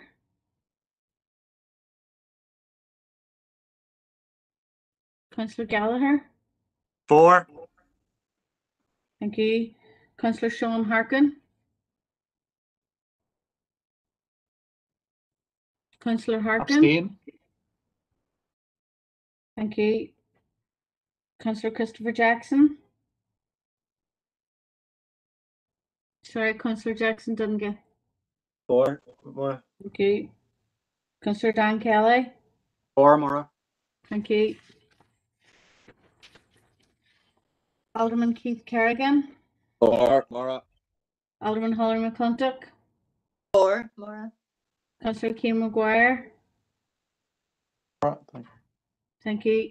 Councillor Philip McKinney. Abstain, Maura. Thank you. Councillor Aileen Mellon. Maura. Sorry, I just didn't get that, Aileen. For. Thank you. And Councillor Sean Minnie. Against. Thank you, Maura. Thank you. So that's 3 against, 2 abstentions, and 9 for on that vote, Chair. So that vote passes. Thank you. Thanks, Maura. So as Maura has outlined, that application has been approved. Members, our next application is LA 11 2020 0650, and it's an outline application for a conversion of a building into a single-story dwelling. And it's Malachy that's going to take us through this. Go ahead, Malachy. Thank you, Chair. Good afternoon, members. Item 8 is LA 11 2020 0650. It's an outline application for a proposed conversion of a building into a single-story dwelling at the outbuilding immediately west of 203 Kildogue Road, and the recommendation is to refuse. On the left-hand side here on the screen, you will see the site location. The site is outlined in red. It's accessed via an existing private laneway. It's on a higher level than the Kildogue Road. It's in a highly vegetated area. There's an existing abandoned house just to the north east of the site, and the outbuildings are located here. And on the right hand side is a proposed block plan. On the left of that image, you will see an existing ground floor plan of the outbuildings. And on the right hand side, you'll see a proposed floor plan in terms of alterations to provide a dwelling. As it says, the site is located on a higher level on the Kildog Road. It's not visible from the Kildog Road. This first image here, there's another dwelling to the northeast of the site which has an existing laneway which is not associated with the proposal. On the second image is the existing laneway, which is the proposed access to the outbuildings that are part of this application site. The policy context in relation to this application is principally SPPS and PPS 21 in terms of the principle of acceptability of a residential property in the countryside. As you're aware, CTY 1 sets out a list of range of types of development which in principle acceptable in the countryside. One of those is a conversion of an unresidential building, provided it accords with the policy CTY 4. In addition to that, paragraph 6.73 of the SPPS provides further policy in relation to conversion and reuse of existing buildings for residential use. CTY 4, the main policy considerations is the merits of the building to be converted. So the policy test within CTY 4, it has to be suitable, where the SPPS specifies the conversion has to be of a locally important building. The SPPS states in the preamble that where there's a conflict between the SPPS and the retained policy, which is PPS 21 in this case, any policy clarification provided the SPPS should be accorded greater weight in the assessment of the individual plan application. Therefore, in this case, the officers have afforded greater weight to the policy test within the SPPS, and therefore we were, in terms of the suitability of the building, we assessed it of whether it was a locally important building. SPPS provides examples of the type of locally important buildings which merit sympathetic conversion. These include schoolhouses, churches, and older traditional barns and outbuildings. And further to the type of buildings, it also specifies that the conversion to single house would be acceptable, where proposal will secure the building's upkeep and retention. You'll see the attached images of the outbuilding to be converted. As stated earlier, the building isn't visible in the local context. It can't be seen from any public views. You must go up the laneway to actually be aware of the buildings. It's located in a fairly heavily vegetated area. So the buildings at present, appear to be used for storage. As you say, you have a mixture of old stonework and blockwork, no recent blockwork. They have openings, but there's no doorways, etc. And they have a corrugated corrugated tin roof finishes. So it's just there's two. That's the front of the buildings. That's the rear of the buildings. Just to note too for the members that the site is located with would have been a curtilage of a previous dwelling house, which has been abandoned, which number 203 Kildog Road. There's a two-story dwelling with no roof on it adjacent, and it appears from the site visit that the outbuildings under consideration would have been ancillary storage buildings associated with this abandoned building. And just to note as well that we have approved a development opportunity for the applicant under LA 1119 for a replacement of the dwelling as you see before you here. So that's just located again just to the northeast of the outbuildings. So in terms of CTY 4 and the SPPS is our consideration that the building is not a locally important or suitable building worthy of conversion. We believe it's an abandoned building, a poor state of repair. Instead, it was used as ancillary storage. It exhibits no special architectural features, which would be enhanced or maintained by the proposal conversion. its reuse for residential purposes, not necessary for its upkeep or preservation. Its retention and preservation as a shed would actually require much less intervention than converting it to a dwelling. It's our belief that based on the proposals and the outline proposals, the conversion would require a significant degree of intervention. Approval of this proposal would create an undesirable precedent in the countryside, given the prevalence of similar buildings in the countryside, and a development opportunity does exist on the holding, and officers contend that the applicant should avail of that opportunity. In addition to PPS 21, we've also considered PPS 3 in terms of access, movement and parking. At the initial application stage, the DFA roads requested that the site location map need to be extended to indicate control over lands required for engineering works necessary to provide develop visibility displays of 2.4 by 60. At recommendation stage, this information was not provided, and therefore officers were not satisfied that this could be that the 2.4 by 60 meters was had been demonstrated that it meets policy AMP2 of PPS 3. You're aware that a lit item was received in relation to this application. This was in the form of an amended site location, and we believe it was submitted by the applicant to address the roads concerns set out in the previous slide. As stated, the roads originally considered that it was not the red line was not sufficient to demonstrate the provision of 2.4 by 60. They advised at a consultation stage that the provision of these displays to the southwest would require 55 metres of third-party lands, which would result in engineering works as set out in the slide.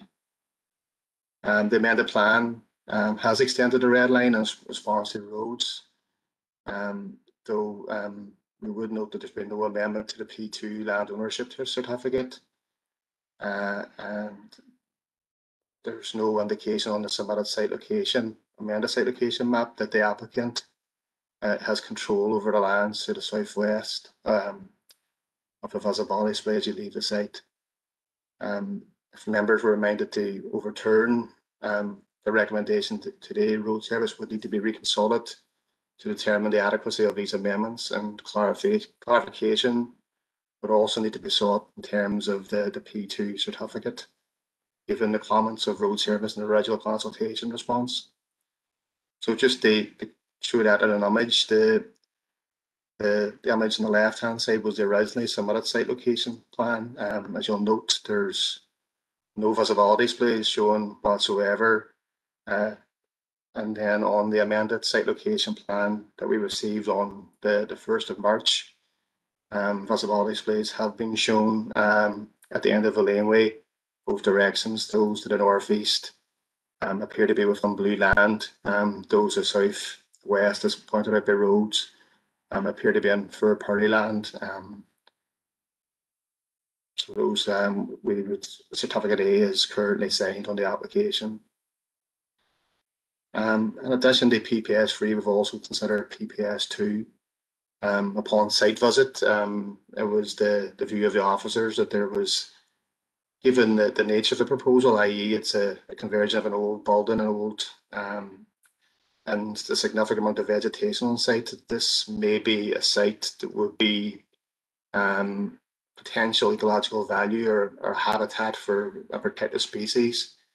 And normally in such cases, we would require the submission of an ecological assessment, and we would consult the relevant bodies such as NIEA. However, given that the officer's recommendation that this did not meet the principle of development in the countryside, it was not requested, as it was believed that it would be nugatory work and time consuming, given that the overarching policy allowing for residential development in this location had not been established. Officers have therefore taken a precautionary approach that's consistent with PPS 2 and have determined, in the absence of any such reports, proposals contrary to PPS 2. So in summary, the refusal reasons are set out in the slide here. We have as contrary to CTY1, there's no overriding reasons why the development should be located in the countryside. As contrary to CTY4 and SPPS, in terms of conversion of a non-residential building, it doesn't meet the requirements within those policies as set out. It's contrary to AMP2 of PPS3, as it's not been demonstrated at this stage that it will not prejudice the civil convenience of road users. And it's contrary to PPS 2 NH2, as it's not been demonstrated at this stage that the conversions and works associated would not have an adverse impact on the habitat of protected species. Thank you, Chair. Thank you, Malky. And I was remiss of me at the beginning not to refer to the information, the amended site location map, but Malky's included it in his report. At this stage, can I invite James Clark, applicant, to address the committee? You're very welcome, James. You've got 5 minutes. Thank you very much. Thanks for the opportunity to speak today. My wife and I bought the plot back in 2010. As we planned. As you know, the site has a derelict building on which we've already got planning for a replacement dwelling. And the present application is for the old stone outhouses beside the main house, but which include an old forge. And we intend to enhance and develop this feature when we apply for full planning permission. The idea is really because it's going to be our only neighbour, we're going to keep this house for our kids. We've studied the 4 refusal reasons, and I'd just like to go through them. Number 3 relates to road safety, and we've since, as you see, sent in plans to show we can achieve the visibility displays required. We've also been in contact with the landowner, and there are no issues there at all. Point number 4 relates to habitat and natural heritage. An ecological appraisal was carried out by the Canavan Associates in September 2019. Point 1.3 of the report states that all of the outhouses have been included in the report's assessment. And in point 8, the conclusion of the report, it states there are no significant ecological constraints on the proposed development project on the site. Therefore, we would like to say that the point 4 is not valid. With regard to refusal points 1 and 2, and they relate both to PPS 21CTY4, point A states that the building should be of a permanent construction. Well, the outhouses are made of stone. Point B is the conversion should enhance the character and architectural features of the existing building. And this is, of course, exactly what we want to do with the old forge. With point 3, that's similar. Yes, we will certainly design in sympathy with the existing buildings. And point D is to do with neighbours, but there are no neighbours. The only close neighbours will be ourselves, because we're the closest house. The next closest house is the house that you saw on the diagrams there earlier, and that's more than 50 metres away, and you've got to go through our house to get to it. And then with regard to the main road, it's over 50 metres, down to the main road. So we would say we're not having any effect on anyone. Plus the little track road that you saw there going up beside the house, that abuts with the next farm where there are absolutely no houses. And, I don't think that there's any issues there with the farmer. Point E is it is not applicable as it's residential. It's not non-residential. Point F, services are available, particularly as we're building the main house next door. And point G, access to public road, that's already been addressed under point 3. So I'd like to thank you very much for your time.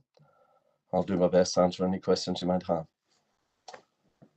Thank you, Mr. Clerk. Members, is there any questions for James?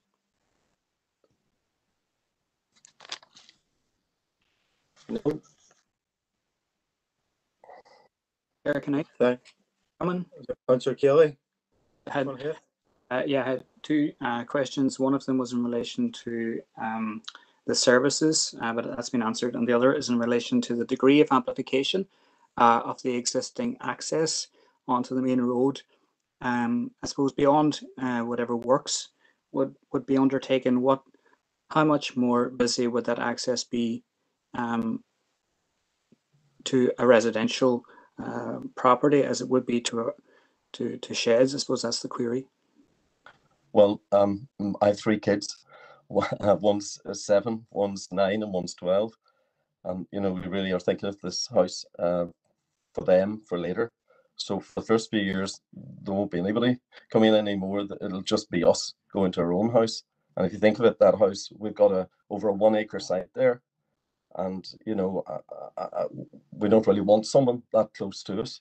So even though there's 2 half-acre sites, we're quite happy to have, to keep this site for the kids. And okay, whenever they do use it, I mean, it's only going to be 2 families rather than 1. And I wouldn't say it's going to be a heavy car load.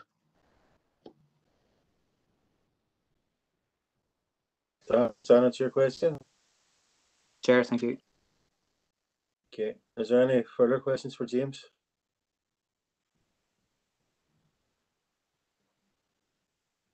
Thank you, Mr. Clerk.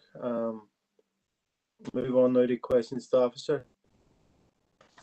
Councillor Gallagher has indicated you have a question for Malachy. Yes, Chair, thank you for listening. Just a point of query, and maybe I might have picked this up wrong, but just in regards to, I'm going to pull it up here, just on the reasons for refusal, just being point 4, and if I'm listening correctly, Malachy, did you say that you didn't ask the applicant for any reports on the natural heritage of the impact? And I just can't get my head around as if they won't ask for it and sought because there was monetary value and time value that they wouldn't be considered because of other planning issues, but it's coming here as an issue for refusal. So it's up as an issue for refusal, yet it wasn't sought. So if my understanding is right, it's nearly getting used against the applicant, yet the applicant wasn't asked to provide it. So I'm just wondering, would it not be considered this maybe as part of a condition rather than being used as a part of a refusal? Just as a query, Chair. Malachy, do you want to address that? Yeah, through the Chair. Assessing the application, Councillor Gallagher, we have to take into account all the planning policies that are set before us. So on a submission of an application, it's the same for the applicant. So PPS2 is a relevant policy consideration in terms of assessing the site in terms of ecological value. So normally you would get this information at the outset, a submission. So it wasn't included in the application, and we were at assessment stage, and the principle of the development in terms of the PPS 21 was deemed not acceptable. So we didn't feel it was fair to ask the applicant at that stage they pay out for a survey if we felt that if the principle was not acceptable. We're making a recommendation at this stage, and as we know, this is a decision for yourself. So it is open for yourself to deal with that in terms of asking them if you were to overturn the principle to address that issue. The reason we put on a refusal reason is that PPS2, when we're talking about protected species and stuff like that, it's we're asked to take a precautionary approach. So if we can't at the recommendation stage say without any doubt that there's not going to be an impact on protected species. We take a precautionary approach and set forward a refusal reason, but that can be addressed by the applicant through submission of the information. Thank you, Chair. You content, Paul? Yeah, just and so when we're doing our considerations, we consider element 4 as a possibility for down the road rather than now. And see when you see it as number 4, an issue for refusal, it's just sort of adds more weight to a refusal without saying, giving a fair balance to the applicant and saying, well, this condition could have been met. I appreciate 100% where Matthew's come from, saying around costs and all that, but what I'm saying is maybe we should consider that as a consideration rather than as an element to refuse. If that makes sense, Chair. Sorry, Chair, could I come in there? Yeah, Maura, go ahead. Sorry, just to clarify, members, there will be reasons for refusal, and officers will be putting those in principle at the top of the list. It is our practice to bring forward applications as soon as they're ready. When officers feel in principle in terms of policy matters that it is a recommendation for refusal in officers' perspective, then there may be other issues outstanding within that list, and they remain outstanding at the moment. And I think that's what Malachy is highlighting. It would be important and critical that that it's still acknowledged as an issue, but we couldn't deal with it by way of condition, that we would have to have that information resolved before an application could issue, even if it was an overturn. So it's just important for me to highlight that. Thanks, Maura. Chair, can I come on just on Councillor Gallagher's point? It's on that slight point. I know Councillor Mooney, there's a few other people. That's okay. I'll bring you in at the end. Alderman Kerrigan. Thank you, Chair. I was going on something similar. I was going through the refusal reasons there, and it was just a case of maybe it's the history of the site or the history of it there. I'm not should I maybe ask to the applicant in particular, but the applicant obviously owns the old dwelling house which Malachy has referred to there, which is on the same site, or in the same area. It's on the same site, but I know it's this site that we're dealing with is separate from it. And he had referred to that these were potentially outbuildings from the initial house. And I'm assuming then the applicant is seeking to develop the initial house for himself, and he has passed comment here that he's seeking to develop these barns or these outbuildings here as a dwelling house for family members in the future, as his intention here. I'm just wondering here, if he's submitted a habitat and natural heritage survey here, which took place in September 19, from my reading of what the applicant had said, and that included the main dwelling house and all other outbuildings on the site. Surely that he didn't just submit that for the crack, or get that done for the crack. He's obviously had to do that for maybe his initial application in relation to the dwelling house to get planning permission. So I mean, that's only in the region of 18 months old. So I'd have thought that documentation, which I'm assuming planners have seen in relation to the initial application, would wipe out number 4 reason for refusal. I know maybe they don't just have it at hand, but it has, I'm assuming, been seen before. And again, I would have thought potentially as comments there in relation to the road access there and that late information that came in, maybe planners, as I say, haven't just got full time to take a look at it, that it would have the potential to remove the 3rd application. Just what I queried then in relation to the 2nd application. I know they're looking there like older outbuildings there, but that the existing structure would not be deemed a locally important building, nor has it any architectural merit worthy of retention or upkeep. I would have thought like an old forge that would have been used in that area would have been something that could have been deemed as locally important, as a locally important building.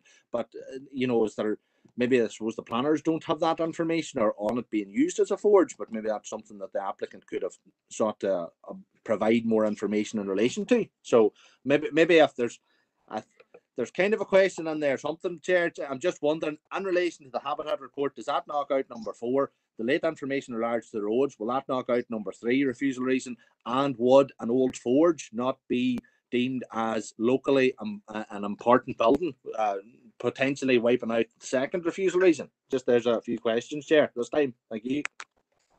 Okay, no, thanks, Alderman Kerrigan. Maggie, do you want to pick up on that? Thank you, Chair. Thank you, Alderman Kerrigan. Yes, well, just on I think those points one by one. In relation to the report, that report wasn't submitted as part of this application, and it wasn't part of our consideration as set before you today. So it wasn't considered by the officers. It was submitted. My understanding set out by the applicant in relation to a previous application. Yes, except it's very close by, and I can't dispute here, the points that he's made, what's within that report. So I think it is right that is considered.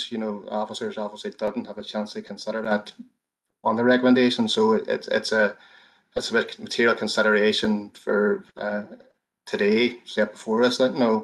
Without having sight of it. In terms of the road, yes, it's a lit item, and it certainly has been submitted to address the roads considerations. And I think, as I set out in my presentation, if members were of a mind to go against the officer recommendation, that is a matter that still needs to be resolved. We have you would need to consult the FI roads to see if the plans submitted are adequate to demonstrate that the 2.4 by 60 meters has been submitted. And again, I think there would be some clarification, although the applicant says in his presentation to the neighbours' content. We normally, in a planning application, suppose going back in some of the other previous presentation, we do need an accurate certificate of P2 certificate on the application. At present, it's saying it's certificate A, which means that effectively that all the land is in the ownership of the applicant, or he owns his interest in all the lands. So he's clearly stated today that there's some of the land isn't in his ownership, so that would need to be addressed. And if that's the case under legislation, you can't make a decision until notice has been served on the third party, and there's a requisite time for notice set out, so it's usually 14 days.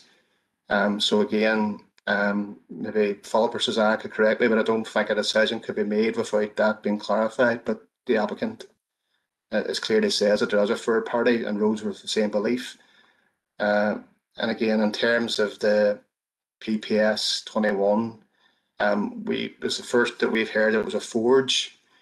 Now we set out in a report, some case law in terms of what interpretation of a locally important building. From visiting the site, it's not visible from the road. It doesn't seem to have any, physical presence in the local landscape. In terms of architectural merit, I think PAC consideration, they look at those factors set out in the policy. I don't think it has any particular architectural merit. So, we have set out our view in terms of our consideration of what a locally important building is. And again, the applicant has put on further information today for members to consider it. So you can decide what width to give to that previous use. Thank you, Chair. Maggie, Maggie, just in respect to Alderman Kerrigan's first point, and I know you did address it, but see as part of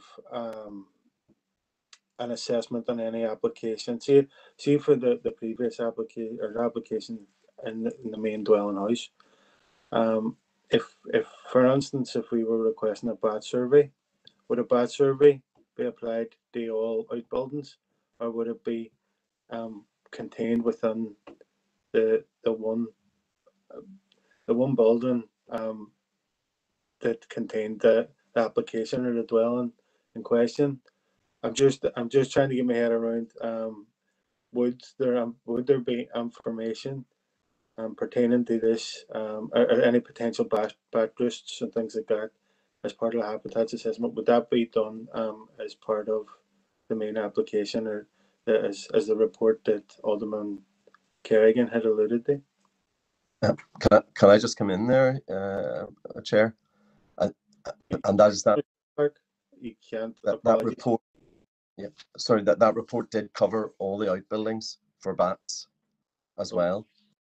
So we had the report cover both that and Mr. Clerk, apologies. I can't allow you to come back in. Oh, sorry. Can you mute your mic? Absolutely. Alderman Kerrigan, are you content? I'm content, but sorry, Chair. I am content at the minute there with the response, but it seems to me there may be a few more questions that would need to be asked, and as whether it's additional information or I don't know. I'm not really saying that we maybe over that we say yes or no or whatever. There may be a potential of giving the applicant more time to get more information. I'm just not sure, but no, I'm content with Malachy's answers at present. Thank you, Chair. Okay, and before I bring Councillor McKinney in, I'm going to bring Suzanne in for clarity. Thanks, Chair. I just want to clarify and just go on from what Malachy's saying. In terms of the ecology issues, okay, we're aware that information was on the previous outline, but it was not submitted with this application, and we cannot lift information off older files and bring them onto newer files. I would be advising the agent that any ecology assessment should be re-looked at again and updated. There's extensive advice on the Derry website as to the requirements of a preliminary ecological assessment, and that anybody submitting an application for conversion or replacement should look at these before they're putting the information in. So this will need, in order to consider those preliminary ecological issues and decide on whether we need a bat survey or not on it in 2021, this will need looked at further by the agent, and information will have to be submitted on that basis. Thanks. Thank you, Suzanne. Councillor McKinney.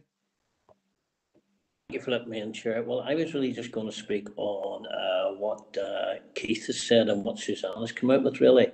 We need to maybe sort of think of deferring this to get a lot more of the issues clarified. I don't really want to go back over stuff that's already been brought up, but thank you for giving me the time to speak. Thanks. Councillor Mooney, do you wish to speak? I know you've indicated your question's been asked. No, I'm fine. It was actually Alderman Kerrigan's point about the report from Canavan Associates. Okay. That was clarified, so thank you. Thank you. Alderman McClintock. Thanks, Chair. I want to leave the ecological studies for now, if I can go to something else. Malachy, under CTY 4, I don't disagree with anything at all that you've said there about this being not a suitable building, not locally important per state of repairs, no architectural merit. I get all that, and I'm inclined to agree with you. I think this is quite a speculative application in this sense. But what I would like to ask you is, the applicant said that he had, if I'm right, a 1 acre site. And did you refer to the fact that perhaps an application for a different site within that land might be more acceptable? And I wonder, I didn't quite pick it up, just if you could elaborate on that, Malachy. Thank you. Thank you for the Chair. Thank you, Alderman McClintock. Yes, what I referred to was a previous approval for a replacement dwelling on the site. It's basically very much the same site in terms of the former curtilage of a residential property. So there was a 2-story abandoned dwelling which we approved for replacement. So I think the point that the officer was making in the report was that there has been a development opportunity under CTY 1, under PPS 21 already taken up by the applicant through that if he implements that approval. Thank you, Chair. Alderman McCondick, is that you content? Yes, thank you. Just to absolutely clarify, it was in my own head. So that has actually been, that's something that the applicant can take up. This isn't, you weren't referring to yet another application on the site, Malachi? No current application. Okay, members, there's quite a few of you have indicated in the chat box that you would like that you would like to see a deferral on this application to allow the applicant the opportunity to provide the relevant information. Members, I know there's quite a few have indicated that. I'm going to bring Councillor Boyle in to see if you wish to. I need a formal proposal if somebody wishes to take that approach. I'll propose it, Chair. Angela here. Chair, I'm not sure who put on the chat box first, but I think, you know, in light of some of the information coming our way, it probably would be the fairest approach here to sorry, my iPad's playing up. Wait a minute. The fairest approach here would be to afford the applicant an opportunity to give that further information for our consideration. So I do propose that we have a deferral on this for now. I'll second that, Chair. Thanks, Angela. Going by the chat box, everybody seems to be in agreement with that approach, but I'm going to just put it to the floor. Members, there's a proposal from Councillor Boyle, seconded by Councillor Dobbins. They defer this application. They allow the applicant the opportunity to provide the relevant information. So, members, I know in the past we have put time frames in such deferrals. Is there any suggested time frame that we expect this application to come back by? Or sure, can I ask Suzanne? Chair, John here. Chair, yeah, I was just going to say, Chair, I think a best suggested time would probably be from an officer perspective, because some of this takes time that perhaps we all don't know how long it might take. So whatever our officers think might be reasonable, you know. Chair, I'd recommend probably 3 months, the time to get an ecology report carried out. John, as proposer, are you content with that suggestion? That sounds okay to me, Chair. Thank you very much. Okay, members, so there's a proposal from Councillor Boyle, seconded by Councillor Dobbins, to defer this application for 3 months for further information. Chair. Who's that? Dan Kelly here. Councillor Kelly, go ahead. I'm picking up on what the planner said in relation to the ecology report, and she did mention bats previously, and I'm just conscious that the season for doing those I think doesn't start till later in the year, so I'm just wondering, is 3 months enough? I seem to recall May to September, but I may be wrong on that. It'd be good if somebody could clarify that, because the opportunity for doing the report mightn't start for a couple of months, if you know what I mean. Yeah. Well, if members, I mean, the preliminary ecology assessment is really, it's a stage before that. But if members want, we can, if the preliminary ecology assessment flags up bats as an issue, we will have to request a survey. So if members are content, we'll bring it back until we would get that information. And if we receive no information within the 3 months in terms of the preliminary info, we'll bring it back just in terms of lack of information. With that, Chair, thank you. Okay, members. Chair, could I just add, I'm sorry for not getting on the chat box, it's the typing, but takes time. No, Councillor Kelly is quite correct, of course, to flag that up, and there must be a timeline and a time frame for doing this, so in all reasonable expectation, I think is what we'd be asking for. Okay. So members, we've deferred initially for a 3-month period. Our proposal to defer initially for a 3-month period. Is there anybody?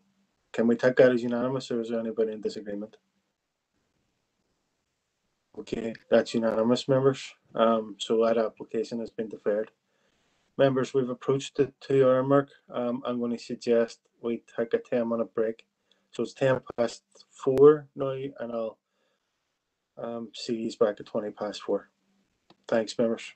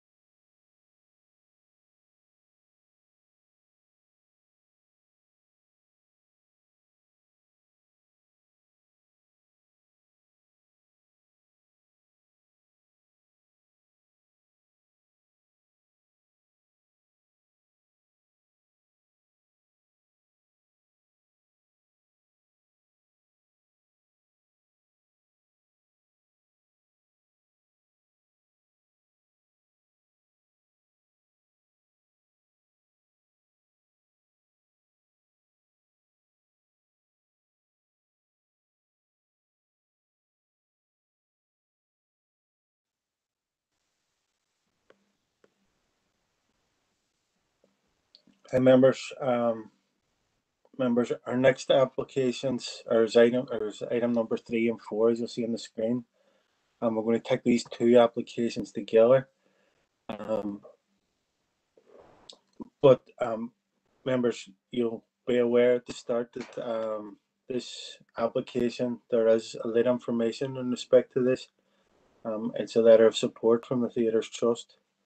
Members, I'm just going to ask you to take a few seconds now just to familiarise yourselves with the little information that's been submitted in respect to this application.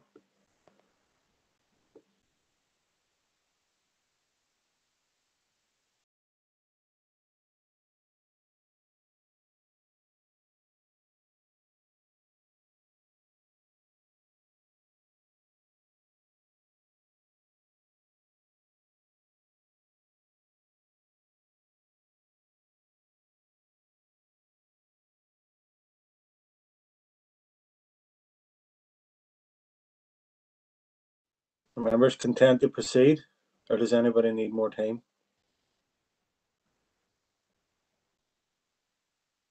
Okay.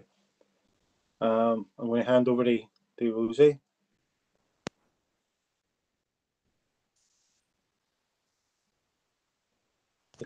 Rosie. Thank you, Chair. Will you Can take you us hear me through okay? present? Yeah, I can hear you fine. Can Grand. you take us through both applications? Yeah, indeed. Thank you. Good afternoon, members. Items 3 and 4 are applications for the alteration to existing building on 20 to 22 Hawkins Street, involving the part removal of walls to facilitate internal reconfiguration and extension to the rear, and the demolition of walls on the vacant site to the rear, which fronts onto Kennedy Place. So application LA11 2020 850 DCA is seeking demolition consent as the site is within a conservation area, and LA11 2020 0844F is for full planning permission to redevelop the site. The recommendation is to allow consent for demolition works and to grant planning permission for the proposed development. So this slide shows the application site and its context. There's an existing building on the site which fronts onto Hawking Street, and this is the existing Newgate Arts and Culture Centre. The remainder of the site to the rear is a vacant plot of land which was formerly occupied by 2 3-storey dwellings, and these were demolished in 2013 after having been derelict for some years. Supporting information submitted with the application states that the Newgate Arts and Culture Centre has a significant positive impact on the local community through the provision of services and activities, as well as improving the physical environment of the fountain area. The planning statement advises that the proposal is the culmination of extensive community consultation during the development of the Urban Villages Strategic Framework for Derry, Londonderry in 2016, and the preparation of the Fountain Area Strategic Overview in 2018. So the site is located within the central area boundary of the city and is within the historic city conservation area. The surrounding area is predominantly characterised by housing at Kennedy Place and Kennedy Street to the west and Jack Allen Court to the rear of the site. There are 2 listed buildings, both Carlisle House and Good Templars House to the east of the site, and Foyle Daycare is located opposite the site. This slide just shows photographs of the existing buildings and the site in its context. So this is on the left is the Hawking Street elevation, the existing building, and the photograph on the right shows the building as it faces onto Hawking Street with the gap site to the rear. So before works can begin on site, there's a number of elements that require demolition, and because the site is within a conservation area, there's a requirement to receive demolition consent where there's unlisted buildings or structures, and these include walls and fences just as part of the planning process. In terms of the policy for consideration of demolition in conservation areas, the policy requirement is to preserve and enhance the character and appearance of the conservation area, and to achieve this, Council will resist the total or substantial demolition of buildings where they make a positive contribution to the character of an area.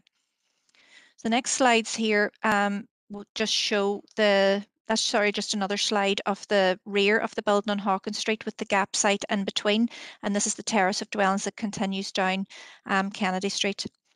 So the next slides are going to just show the extent of the demolition works that are required.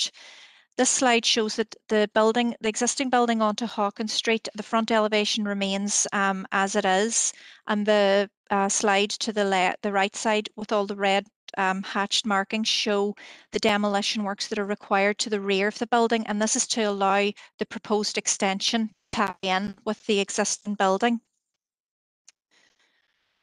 This slide just shows the extent of the demolition works that are within the gap site. So you have this roller door and what's just basically hoarding at the minute onto Kennedy Street, and a wall at the rear which faces into Jack Allen Court. Officers, the next slide here just shows the internal works within the existing building. Then there's a bit of reconfiguration required within the existing building just as a part of the overall redevelopment of the site. Officers consider that the existing building on Hawkins Street makes a positive contribution to the character of the area, and as it will be retained as part of the proposal, there's no conflict with planning policy. The demolition to take place on the rear elevation is to allow the proposed extension to tie into the main building, so again there's no concerns, and the site to the rear along Kennedy Place has been vacant for some time, is unsightly and makes no contribution to the character or appearance of the area, so the demolition of the walls and structures on the vacant site is considered acceptable. In terms of application LA 11-2020-0844 for the redevelopment of the site, this redevelopment involves an extension to the rear of the site and reconfiguration of the existing building to provide 3 floors accommodating a performance space, multi-use space, art and tuition rooms, dance studio, offices, cafe and ancillary space and associated site works. This slide just shows the extension. This is the existing building on Hawking Street and the extension then as proposed to the rear that will tie in with the remainder of Kennedy Street. The agent advises that the existing building will be retained and repaired in order to preserve the character of the Hawking Street elevation, and in respect of the extension proposed, it's considered that it's contemporary in design and form, and it's subservient to the main building on Hawking Street and is at an appropriate scale in terms of the adjoining properties. The design approach is described by the architect as modern industrial, referencing the area's past and the nearby former shirt factory, now Carlisle House. The extension will be finished in high quality materials, incorporating a specialist textured render system with a semi-smooth finish in dark grey and charcoal as a complementary contrast to defining the building's use as being different from the historic and residential buildings in the area. This combination of contemporary design and high quality material is essential in the site given its prominent location at the junction of Hawkins Street and Kennedy Place and within the conservation area and with views from the city wall. It's considered that the development is in sympathy with and enhances the form of the built form of the area, and that the scale, form, materials and detailing of the proposed development respects the characteristics of the adjoining buildings in the area, including the listed buildings. This elevation shows, or these photographs just show then the rear elevation as it faces Jack Allen Court, and it's opposite Carlisle House. And the bottom image just shows the entire development in context with the remainder of Kennedy Place. In terms of the floor plans, we've got 3 floors, and on the ground floor, this plan just shows the ground floor. We have the performance space in this location, and to the front of the front here's the building onto Hawkins Street, and it will house a welcome lobby, reception area and cafe. The first floor then has art, tuition and multi-purpose rooms within the retained building, and the performance space at this is actually double height at this space, or this on the second floor. And then on the third floor, or second floor, I suppose, you have the dance studio, which will be located along this portion of the building with a breakout roof terrace. And then again, offices are within the retained building. Now, in terms of the representation, which in large provides support for the development, and you'll have read in summary that what those elements of support are, but there is a matter raised at the end of the letter in terms of accessibility, particularly for performers who are wheelchair users, and the suggestion that there be more than one changing space that would be beneficial for the safeguarding of performers that are both children and young people. So just in terms of addressing those matters, there is a lift that serves all 3 floors of the building, so hopefully that will help with any internal accessibility. And if there's any requirement to provide a further dressing room, there is one dressing room proposed just outside the performance space, but there should be no problem really reconfiguring a room internally. It wouldn't require any specific further consent to achieve that. So this is the policy consideration in terms of new developments in conservation areas, and we've gone through a few of the bullet points at this stage. In terms of then, in terms of the building and its design itself, there's also consideration has to be given to the impact on the setting of nearby listed buildings. The Historic Buildings Unit was consulted, given the proximity to Carlisle House and Good Templars House, and they consider that as the bulk of the new building is within the gap along Kennedy Street, that there's no real impact on the setting of the listed buildings. What they've stated as they have considered that the listed buildings have sufficient presence to remain unaffected by the application. So officers consider that on the whole, the proposal complies with policy in that it makes a positive contribution to townscape, sensitive to the character of the surrounding area, respects the opportunities and constraints of the site, and creates a new sense of place through sensitive design. You'll see from policy there that another element we have to give consideration to are problems such as noise, nuisance or disturbance, so residential amenity considerations. So given that there is proximity of several residential dwellings in the immediate vicinity of the site, and given the use of the building to provide performance and dance spaces, residential amenity is a material consideration. However, we would note that we haven't received any objections from any local residents.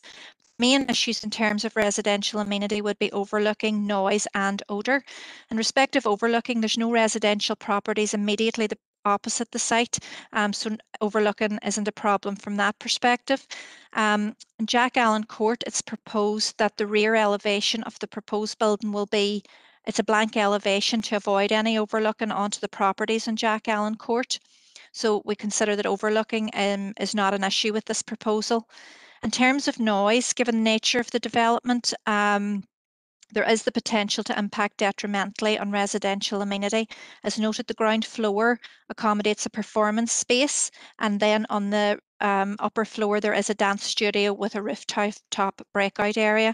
So environmental health was consulted, and they considered a few acoustic reports, but on the basis of the information provided, I mean that their main concerns were that there could be structural or airborne noise breakout on the residential property that adjoins the building. So given that particular consideration was a matter for them, but they've considered the acoustic reports and consider that there's they're content with conditions to protect a residential amenity. You'll see from the conditions proposed that these include a construction environmental management plan, restricting construction hours, restricting the hours during which performances and dance classes can happen to between the hours of 7 a.m. to 11 p.m. And there's conditions then specifying noise limits above which plant and equipment and performance activities will not exceed.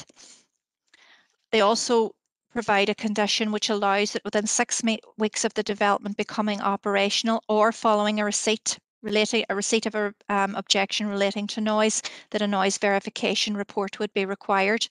Odour would only be a problem given there's a cafe, but we're advised that it'll serve mainly tea, coffee, soup and sandwiches, so there really shouldn't be an odour issue from that, and environmental health haven't raised a concern. The other issue then with this development was the potential for traffic impacts. In respect of parking, the proposal has a requirement for approximately 47 parking spaces. However, the site does not provide dedicated parking and instead relies on the use of existing parking infrastructure in the area within public car parks on-street areas and to serve the development. DFI Roads have observed, however, that on-street parking is limited in the area and the existing on-street parking pressures in the area are well known. I've just provided a slide here which basically looks at the policy that we would apply in respect of parking. So the site is within Zone B, which is defined in the area plan as being in the central area but outside the commercial core.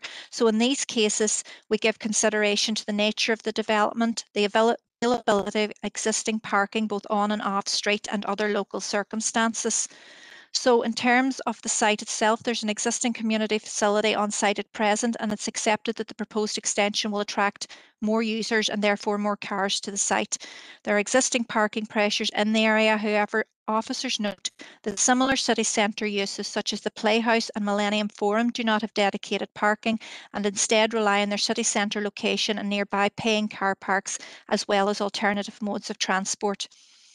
In respect of this development, we note that the current peak times for use of the building throughout the week are anticipated to be between 4 p.m. and 9 p.m, with the primary mode of transport being drop-off or walking to the site by children. On Fridays and Saturdays, when performances are taking place, the number of cars attending the centre increases to between 53 to 71, but performances are scheduled in the evening between 7 and 10:30 when there's likely to be more parking availability outside traditional office hours of 9 to 5.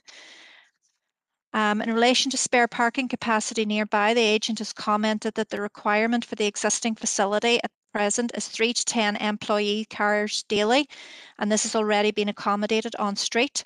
And it's anticipated that the new facility will generate a requirement for 11 cars, which represents one additional parking space over the current maximum requirements. So any increase in parking requirement will be met by availing of any on-street available parking capacity and in available public car parks. The travel plan states that measures can be implemented through a travel plan to reduce the prevalence of single occupancy car travel, and these include managing use by encouraging car sharing, walking, cycling and public transport. Officers considered the development as highly accessible by public transport with 6 bus stops in the local area, and there's also good availability or accessibility by walking and for cyclists. Policy also allows a degree of flexibility regarding parking where this would assist in the conservation of the built heritage and facilitate a better quality of development. So the proposal does involve the reuse of an existing building, so it's considered that this part of the policy would be met. There's a service plan also proposed which will coordinate when deliveries arrive at the site to ensure that it avoids any obstructions of the local road or footway. DFI Roads commented that the service management plan and travel plan, if effectively managed, should mitigate the impact of these development and conditions requiring the finalised details of these plans as provided.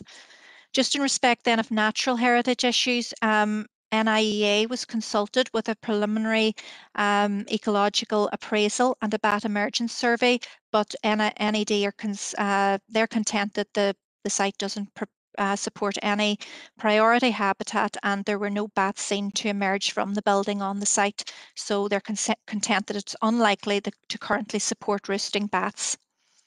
In conclusion then, officers consider that the works will enhance the character and appearance of this part of the historic city conservation area through the reuse of an existing building and infilling of an unsightly gap in the streetscape within the conservation area. Approval is therefore recommended, subject to the conditions set out in the planning report. Thank you.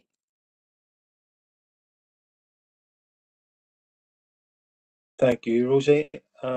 Members, is there any questions to the officer?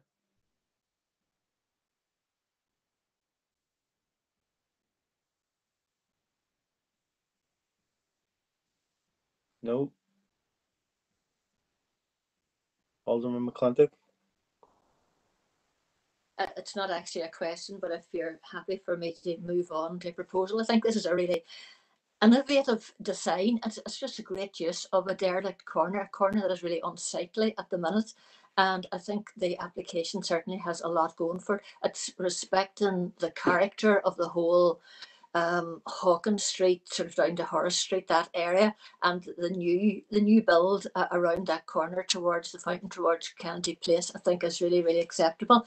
I think obviously the traffic is something that with an inner city building of this sort, there obviously are going to be issues, but as Rosemary has said, we have the Millennium Forum, we have other arts venues like the Playhouse, and to be fair, the time that these performances will take place will be outside of office hours, so therefore there should be places available, I would think. So I would be very happy to propose both the two reports. I think it has everything going for it. It's great to see a derelict site like that coming up for such a new and imaginative and innovative design. And I think the fact that we have the contemporary and the traditional, it's really excellent. So thank you, Chair. That's a proposal.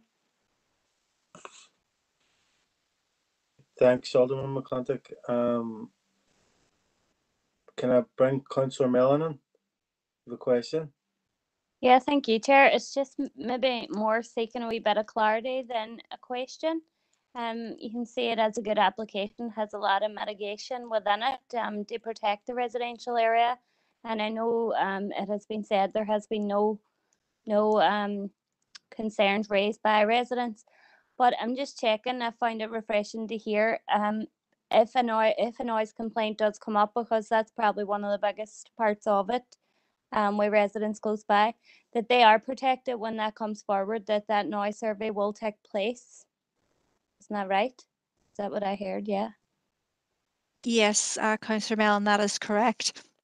At any stage that there could be concerns raised by the residents, there is the applicant would then have to provide a noise verification report to demonstrate that noise is within acceptable limits. Yeah. So we would get the report and it would be forwarded to Environmental Health for assessment. That's great. Thank you, Rosemary. Thanks. Councillor Boyle.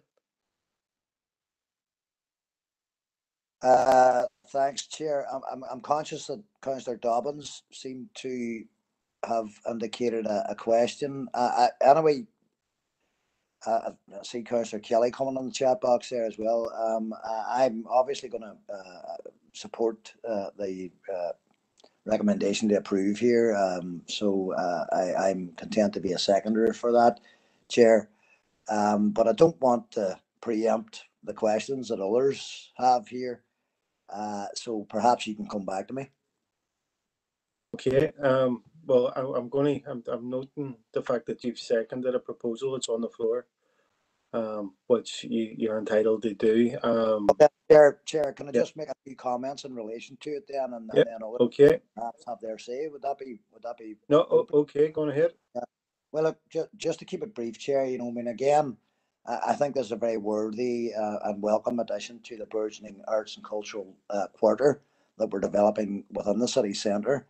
It's bringing a gap site back into use. I don't know how many members of this committee will know this, but the gap site had obviously formerly had a building on it, and the building actually was a synagogue.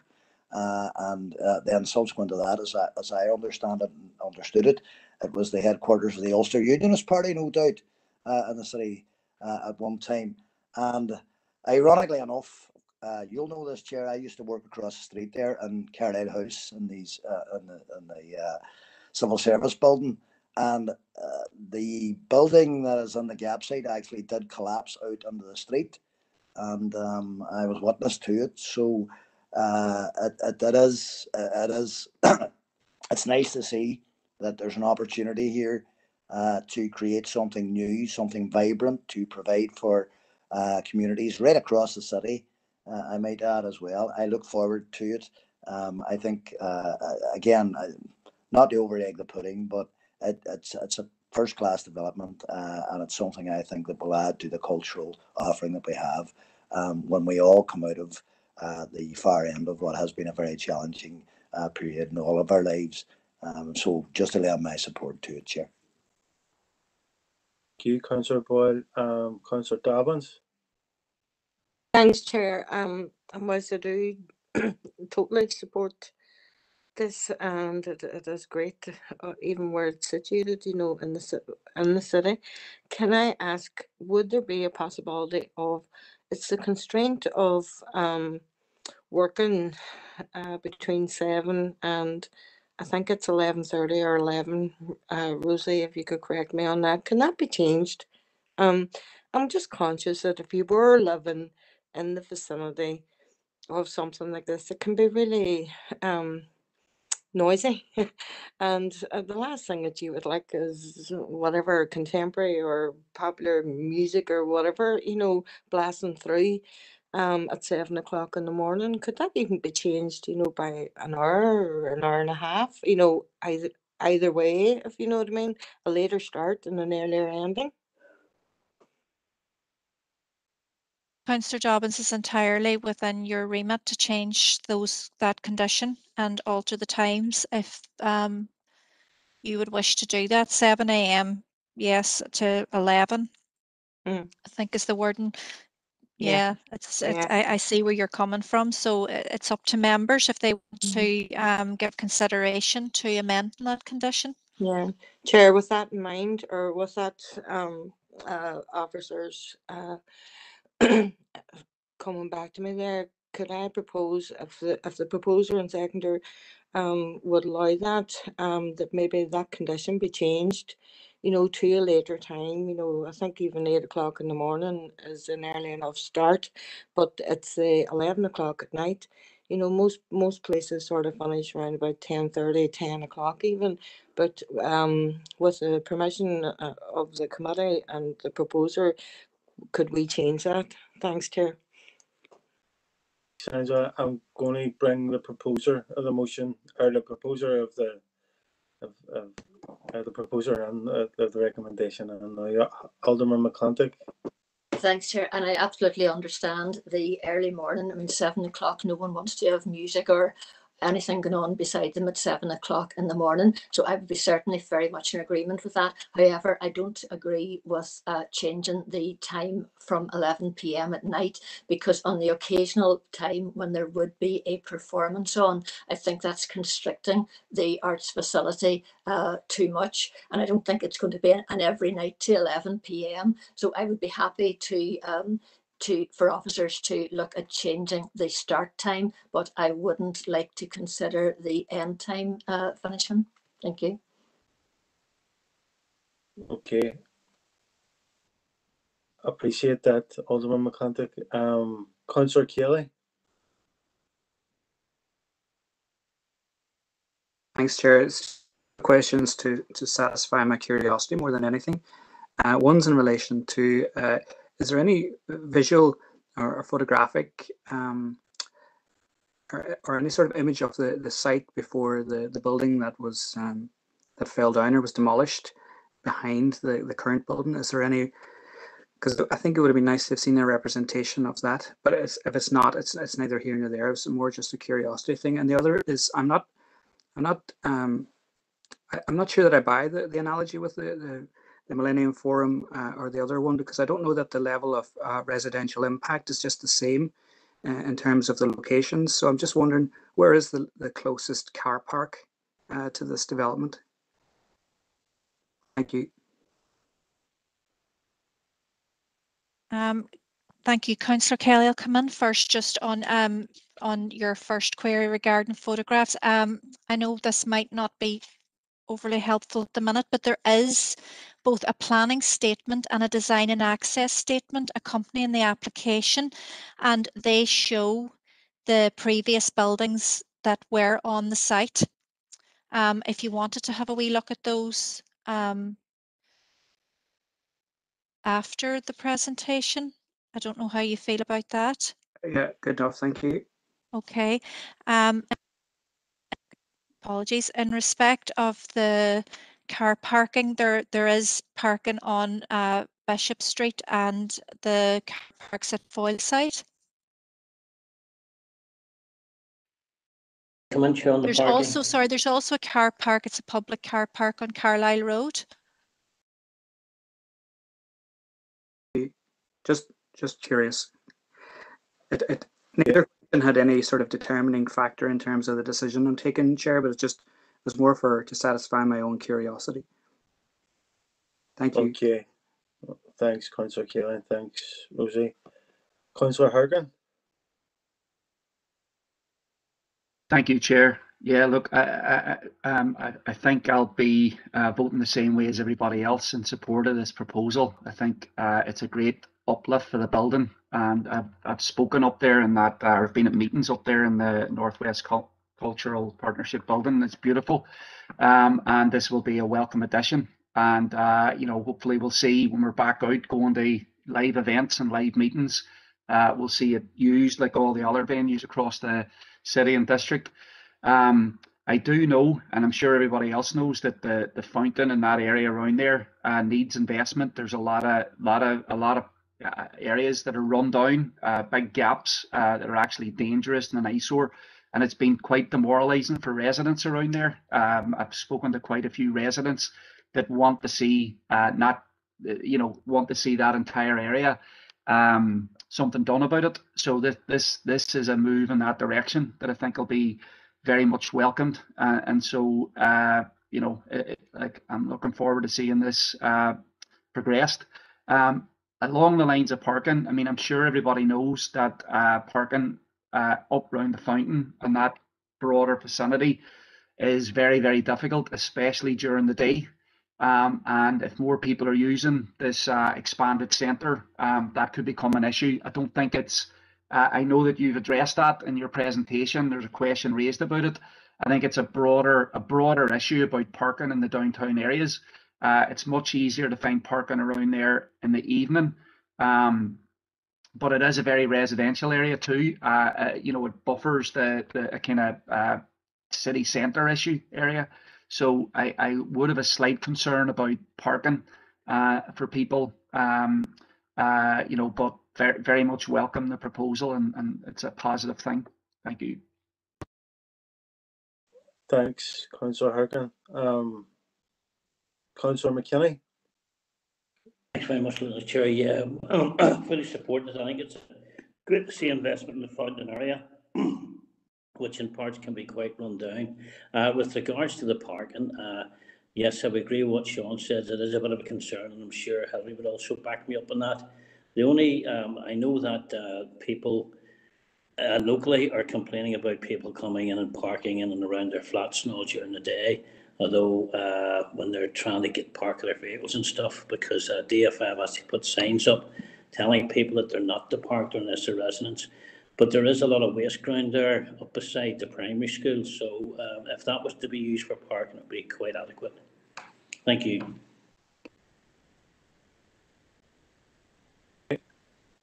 Thanks. I'm not entirely sure. Philip, was there a question within that? My apologies, Christopher. No, not really. No, there wasn't. I just didn't kids in relation to the primary school. But members, is there any further comments or questions? No. Just a few points, members. I note that Councillor Barr, Jason Barr, had indicated that he had technical difficulties, and he missed the start of the presentation, so he wishes to record an abstention for both applications. And I know there was a suggestion from Councillor Dobbins to amend the condition, which Alderman McClintock partially accepted. So, members, I need a wee bit of clarification on what the exact change of conditions were. Councillor Dobbins, do you want to come on? And yes, Chair, thank you. No, I'm happy with what the proposer has said in her agreement, albeit partial, that it be a later time of, you know, anyway, starting, you know, 8 o'clock even in the morning rather than 7. But I do take it on board that some performances or, you know, public performances may not be over until 11. So if it was changed to 8 until 11, then, you know, that because if there was any unnecessary noise, I'm sure further down the line, the noise abatement or the noise survey, you know, will deal with that. But 8 to 11, I think, was what I had suggested, and I think Hilary had agreed to it. No, that's great. I just wanted that final clarification. So, members, if there's nothing further, members, there's a proposal from Alderman McClintock, which has been seconded by Councillor Boyle. And as everybody in support of that application to approve, apart from Councillor Jason Barr, who has indicated that he is abstaining. Quick question, Chair. Do you need 2 proposals, or do you Yeah, need 1? yeah, but I do. And I know. Well, I I'll propose the second one then, Chair. Alderman McClintock had proposed the both. No, so I'm going to take a All vote.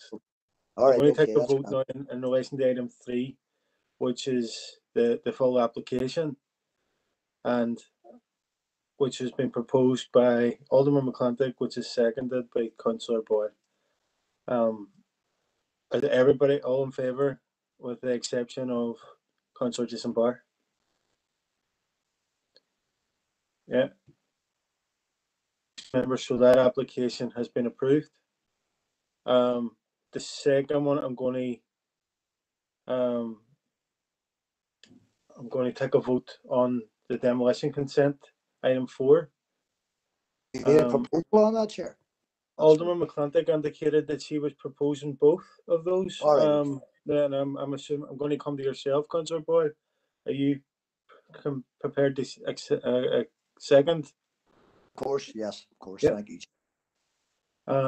So, members, I'm going to assume that everybody's the same, or I'm going to put it to the floor. Is everybody in support of the proposal, with the exception of Councillor Jason Barr? Happy with it, yeah. Thank you, members. So that application has been approved. Both of those applications have been approved. Members, the next item on our schedule is item 7, which is LA 11 2021 0027, and it's a full application for a side and rear extension, and it's Laura that's going to take us through that. It's at Eden Road Park in Derry. Over to you, Laura. Okay.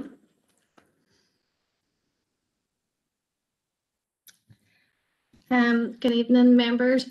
So item 7 on the agenda is an application for a side and rear extension, along with alterations to the front elevation of 6 Eden Road and Park, and the recommendation is to approve.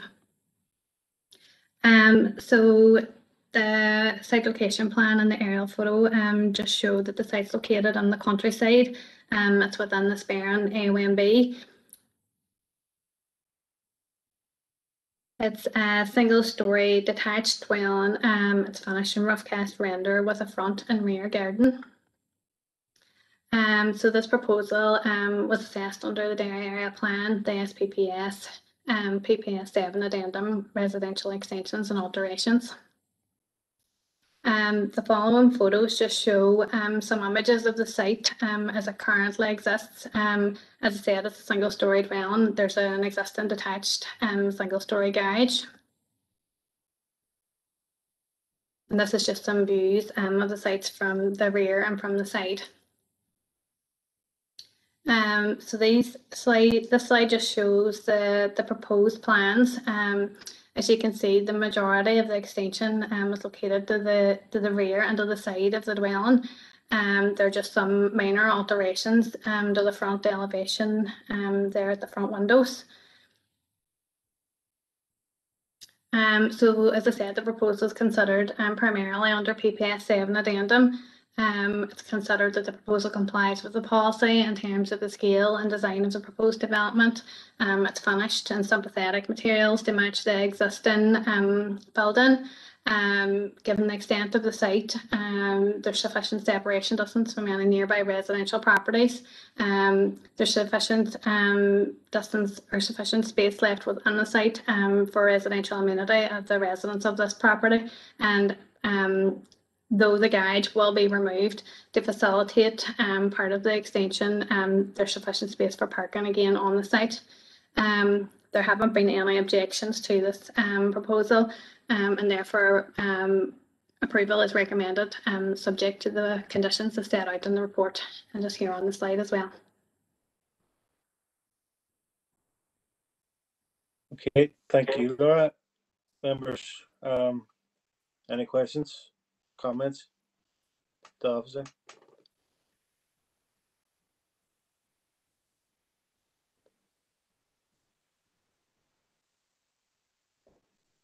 No. Chair, you need a proposal. I'd propose that we proceed as recommended. Thank you, Councillor Boyd. Second, Sean. We're spoiled for choice now. We've got a proposal from Councillor Boyd, seconded. The first person I heard was Councillor McKinney. Before I take it to vote, members, is there anybody wants to comment or raise a question? So, members, that's Councillor Gallagher, just go ahead. And it's just a point from my good self and my experience in planning. Do you see this application wouldn't have normally came forward the planning, and the sense of just this being an officer that's employed by council is the only reason this came forward, and this would normally have been approved. That would met all the criteria and no objections, no rest. So it was actually under the threshold of such of coming before committee. Would that would be my understanding, what?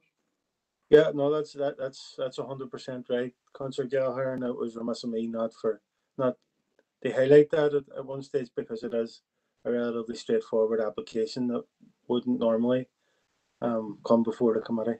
And the only reason why it is because I'm a council officer is applicant. So, Chair, could I also add to that and the same stands for elected council members as well, and that any application comes forward from anybody who works for the council or who is elected to the council. This is standard procedure. Yeah. Members, we have a proposal from Councillor Boyd, seconded by Councillor McKinney. There's no further comments. I'm going to take it to a vote. Is there anybody with a difference of opinion, or is that unanimous? Okay.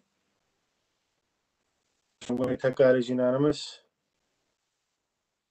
So we're moving on now to our last application, and it's item 9. It's LA 11 2020 0887, and it's a proposed new visitor centre at Ebrington Square, and it's at Malachy that's taking us through this. Over to you, Malachy. Thank you, Chair. LA 11 2020 0887. It's a full application for a proposed new build visitor centre. It's an extension to the current building that lands the rear and including 70 Ebrington Square, Derry.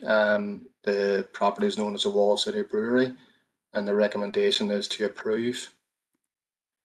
The site is located in the building to the rear of the building currently used as the Wall City Brewery, which has a west-facing elevation onto the parade ground. For those who are familiar with the site, it's outlined in red, and the proposed additional build is to the rear at the other side from the parade ground. Here's the existing and proposed site plans. This is the existing Wall City Brewery restaurant, and as you see in the image on the right, this is the proposed building, which is I suppose it mirrors in terms of scale in footprint, the existing building, and there is a courtyard between the existing building and the proposed additional build. The proposed floor plans are set before you. They set out a number of proposed new uses, which are complementary to the existing restaurant and microbrewery, which exists at Wall City Brewery. There's an additional brewing and distilling section. There's a space for hosting groups. Wall City Brewery have already on record of suppose the sort of food tourism, where they bring groups in and they'll use this main area here in the middle, and there's taps, and there's also a reception and a small gift shop, as well as some other, toilet facilities, etc. The proposed elevations here is to say, that's the main elevation internal in the courtyard at the top, so it'll face under the existing building. Where the bottom elevation will face up towards what would have been the former officers' mess within Edmonton, but it's at a lower level than that. Probably these computer generated images will give you a better idea of the design and scale of the building. It has a hipped roof, and they match the existing, or sorry, they mirror the existing. It has a grey roof finish, but with a more modern material, again, picking up from the existing building. And it's going for a more modern finish in terms of the elevations, with black timber slatted finish. I suppose it's just important to note as well, whilst there is a lot of listed buildings within the Edmonton setting, the existing Wall City Brewery building is not listed. Whilst the building to the rear, which I pointed out, the officers' mess, would be listed, and the other buildings, such as the clock tower on the parade ground, would be listed buildings. And there's also the site is adjacent to the scheduled monument, which is the Star Fort within Edmonton. So a policy context is set out there before you. You have the area plan, SPPS, PPS 3. Probably the main considerations in this application would be PPS 6 in terms of the impact on the scheduled monument and the effect on the setting of listed buildings. And we also have PPS 16 in relation to tourism, and the Derry area plan would also have tourism policies. As part of the consideration of this application, we consulted a number of statutory bodies, not least historic buildings and historic monuments. Both have considered the proposal or content. Historic buildings see no impact on the setting of listed buildings. Historic monuments are content subject to the standard condition related to archaeological works, as per policy BH4. Any water, roads, and environmental health, no objection, subject to standard conditions and informatives. I suppose in summary, the existing building, it's not listed, like as I say, it's close proximity to Edmonton Square and the scheduled monument. These have been considered and by the statutory bodies and by officers, and it's there's no issue in our view in terms of impact on those acknowledged areas. It's set within a mixed-use area in terms of residential amenity, etc. There is no proposed or existing residential properties close by, so it will complement very much the restaurant that's there, and will be complementary with the other sort of uses in the area, which are mainly offices, etc. The use of the building 70 is well established under a previous approval. The design materials are modern, but they're considered acceptable at this site. The views of it, will be mainly from the rear or internally in the courtyard. And again, HED had no issues in terms of impact of materials on listed buildings, etc. So we think it's just a welcome addition. It's sort of which is different, it complements the existing building. And overall, in terms of tourism policy, we see this as a positive addition to Edmonton and the city. It meets the relevant tourism policies, will hopefully increase footfall in the area, and it gives more capacity for the operator to carry out some of the work they've already been doing. So it's compliant with tourism policy in that respect. So overall, we believe it meets all the relevant planning policy. There's no objections. All consultees are content, and we would recommend approval on this application. Thank you, Chair. Thanks, Maggie. Members, any questions, comments?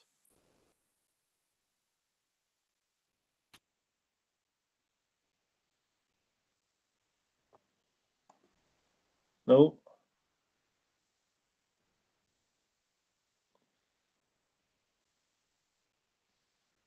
I just want to give you time to work the chat box.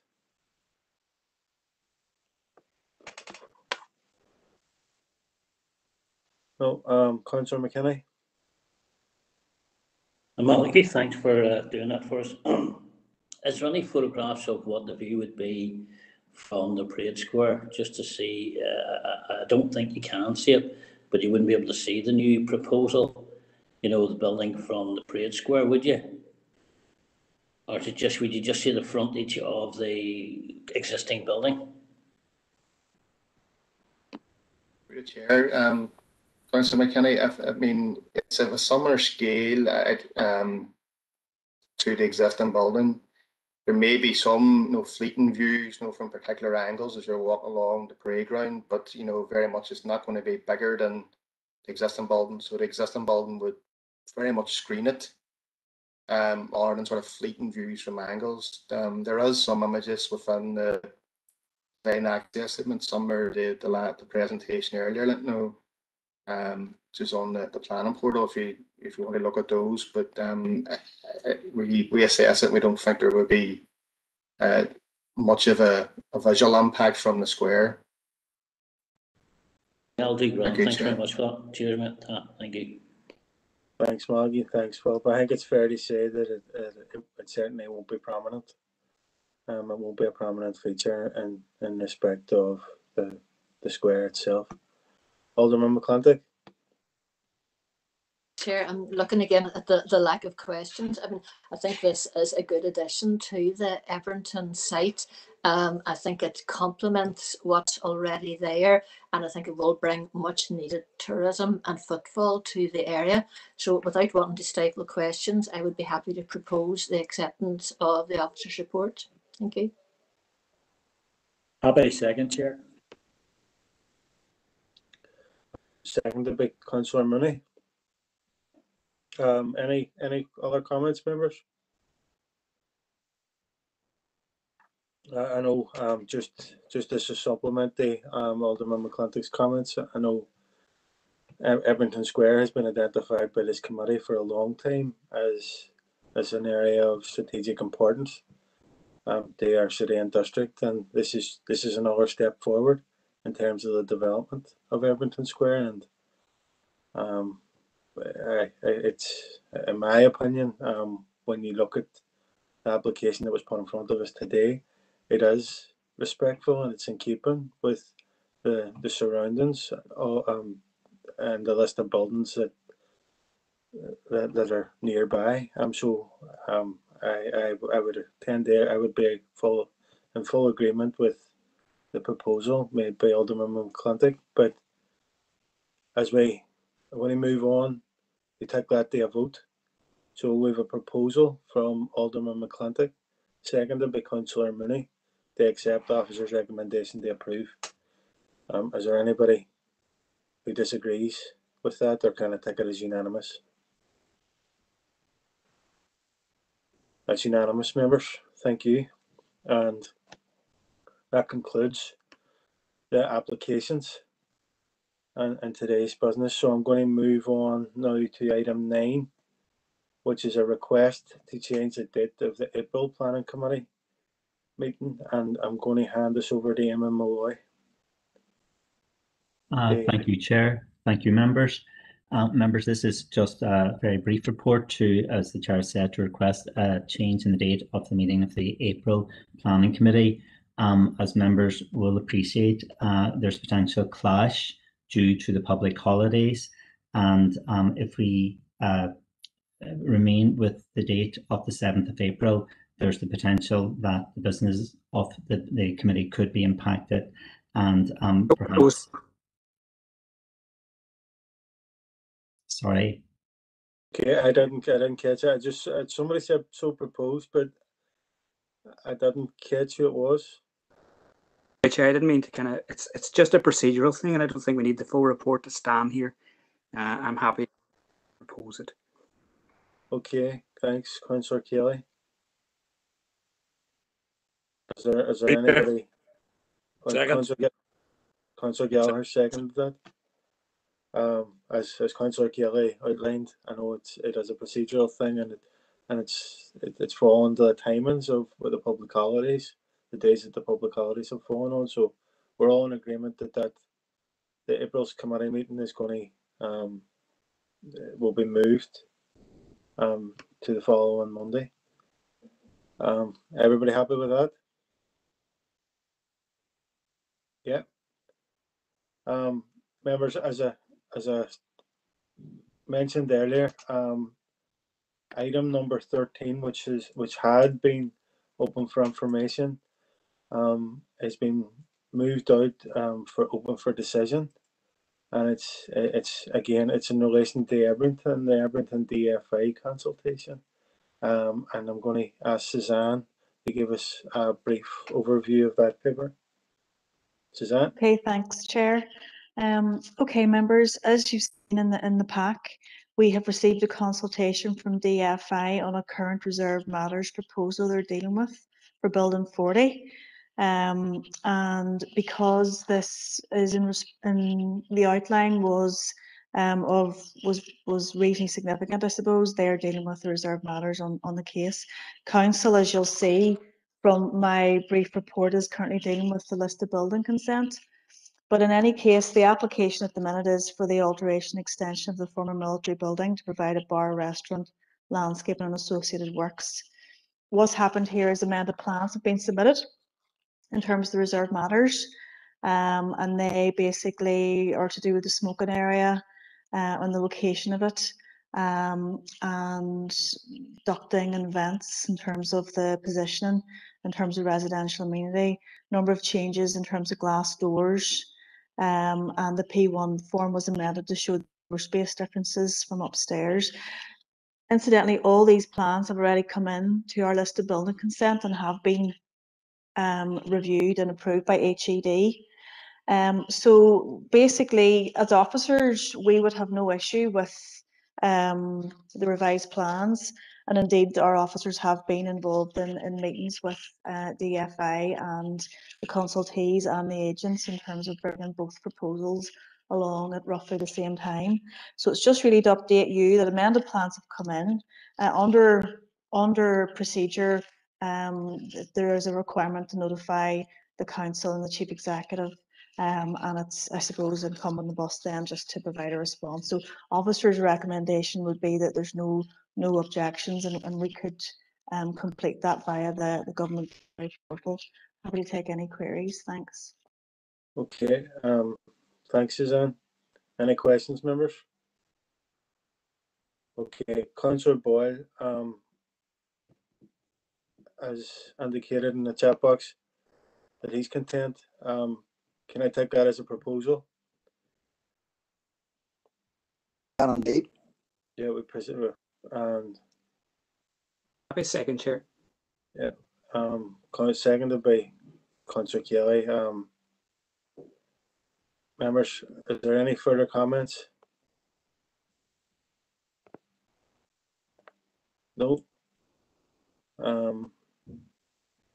Members, we'll take that as unanimous. We'll proceed in that basis. Members, items number 10, 11, 12 and 14 are open for information. I'm going to go through them one at a time. Is there any comments or questions in relation to item 10?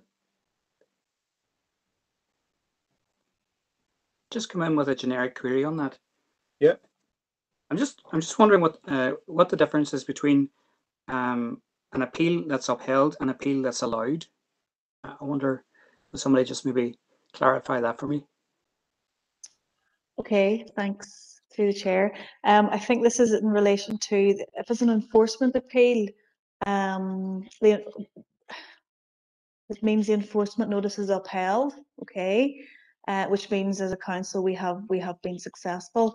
In terms of an appeal being allowed, then obviously the appellant will have been successful in that. So I think another query came through on this as well. I've amended that, Councillor Kelly, in terms of the enforcement notice appeals, just in terms of clarification. Thanks, Chair. Any further comments in relation to the appeals? Chair, just to maybe update members that since the paper was sent through to the committee team, we have received a claim for costs in relation to two ongoing appeals, number 36 and 37 on your appeal schedule. Those relates to two wind turbines that we refused back in July. So those claims for costs have just come in, and myself and the solicitor will be drafting a response to the PAC on that, and we'll keep you updated. Thank you. Okay. I'm gonna, Maura, do you want to come in and in relation to the costs?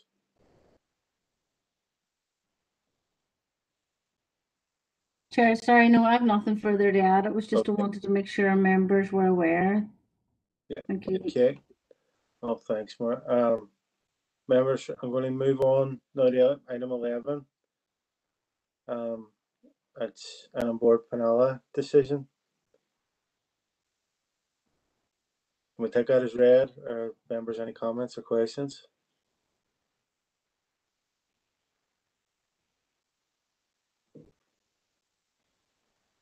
Okay, I'm going to take that as read, members. Chair.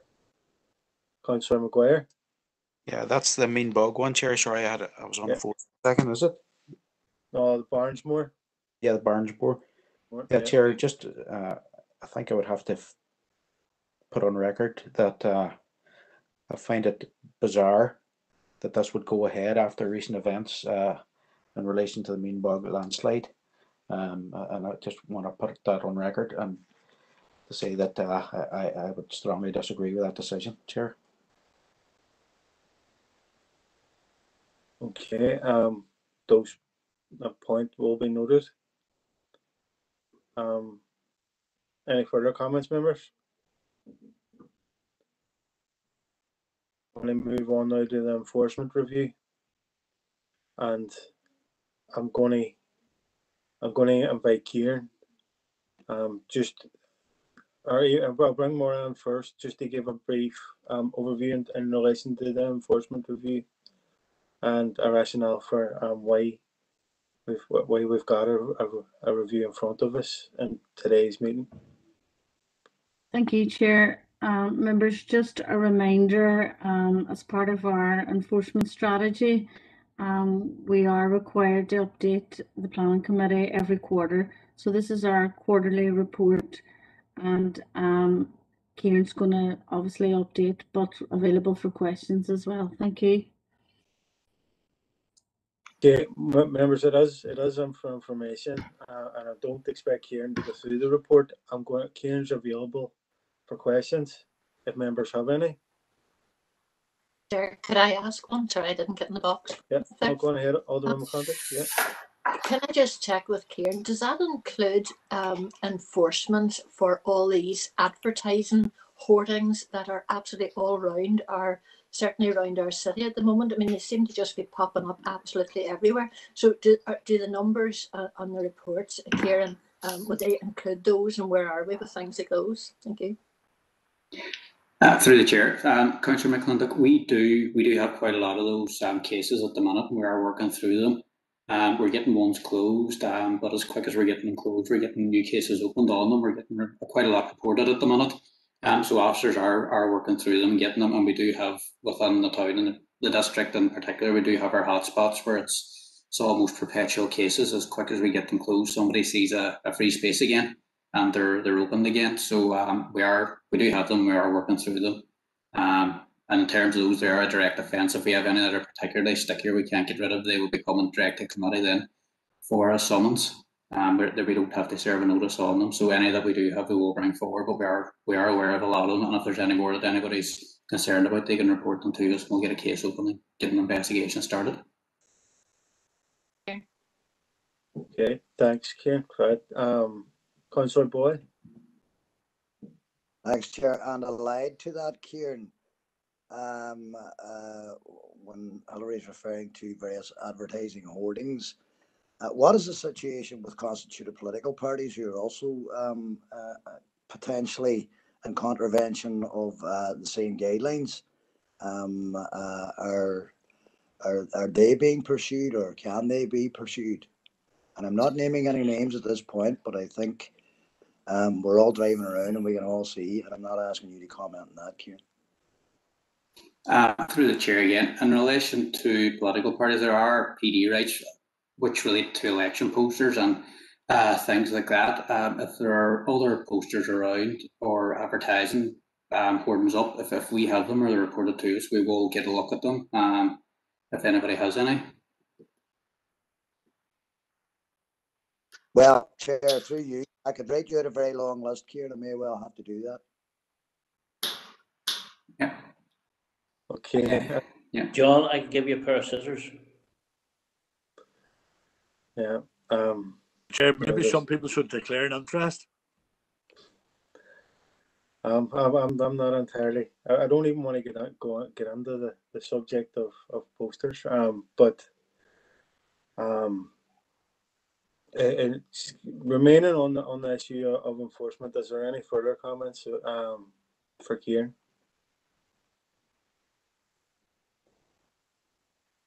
No. Members, moving on now. Is there any comments in relation to the list of decisions issued for February 2021? No. Members, can I have a proposal to go into confidential? Opposed, Jason Barr. I'll second it. Okay. Can I get confirmation that we're on confidential?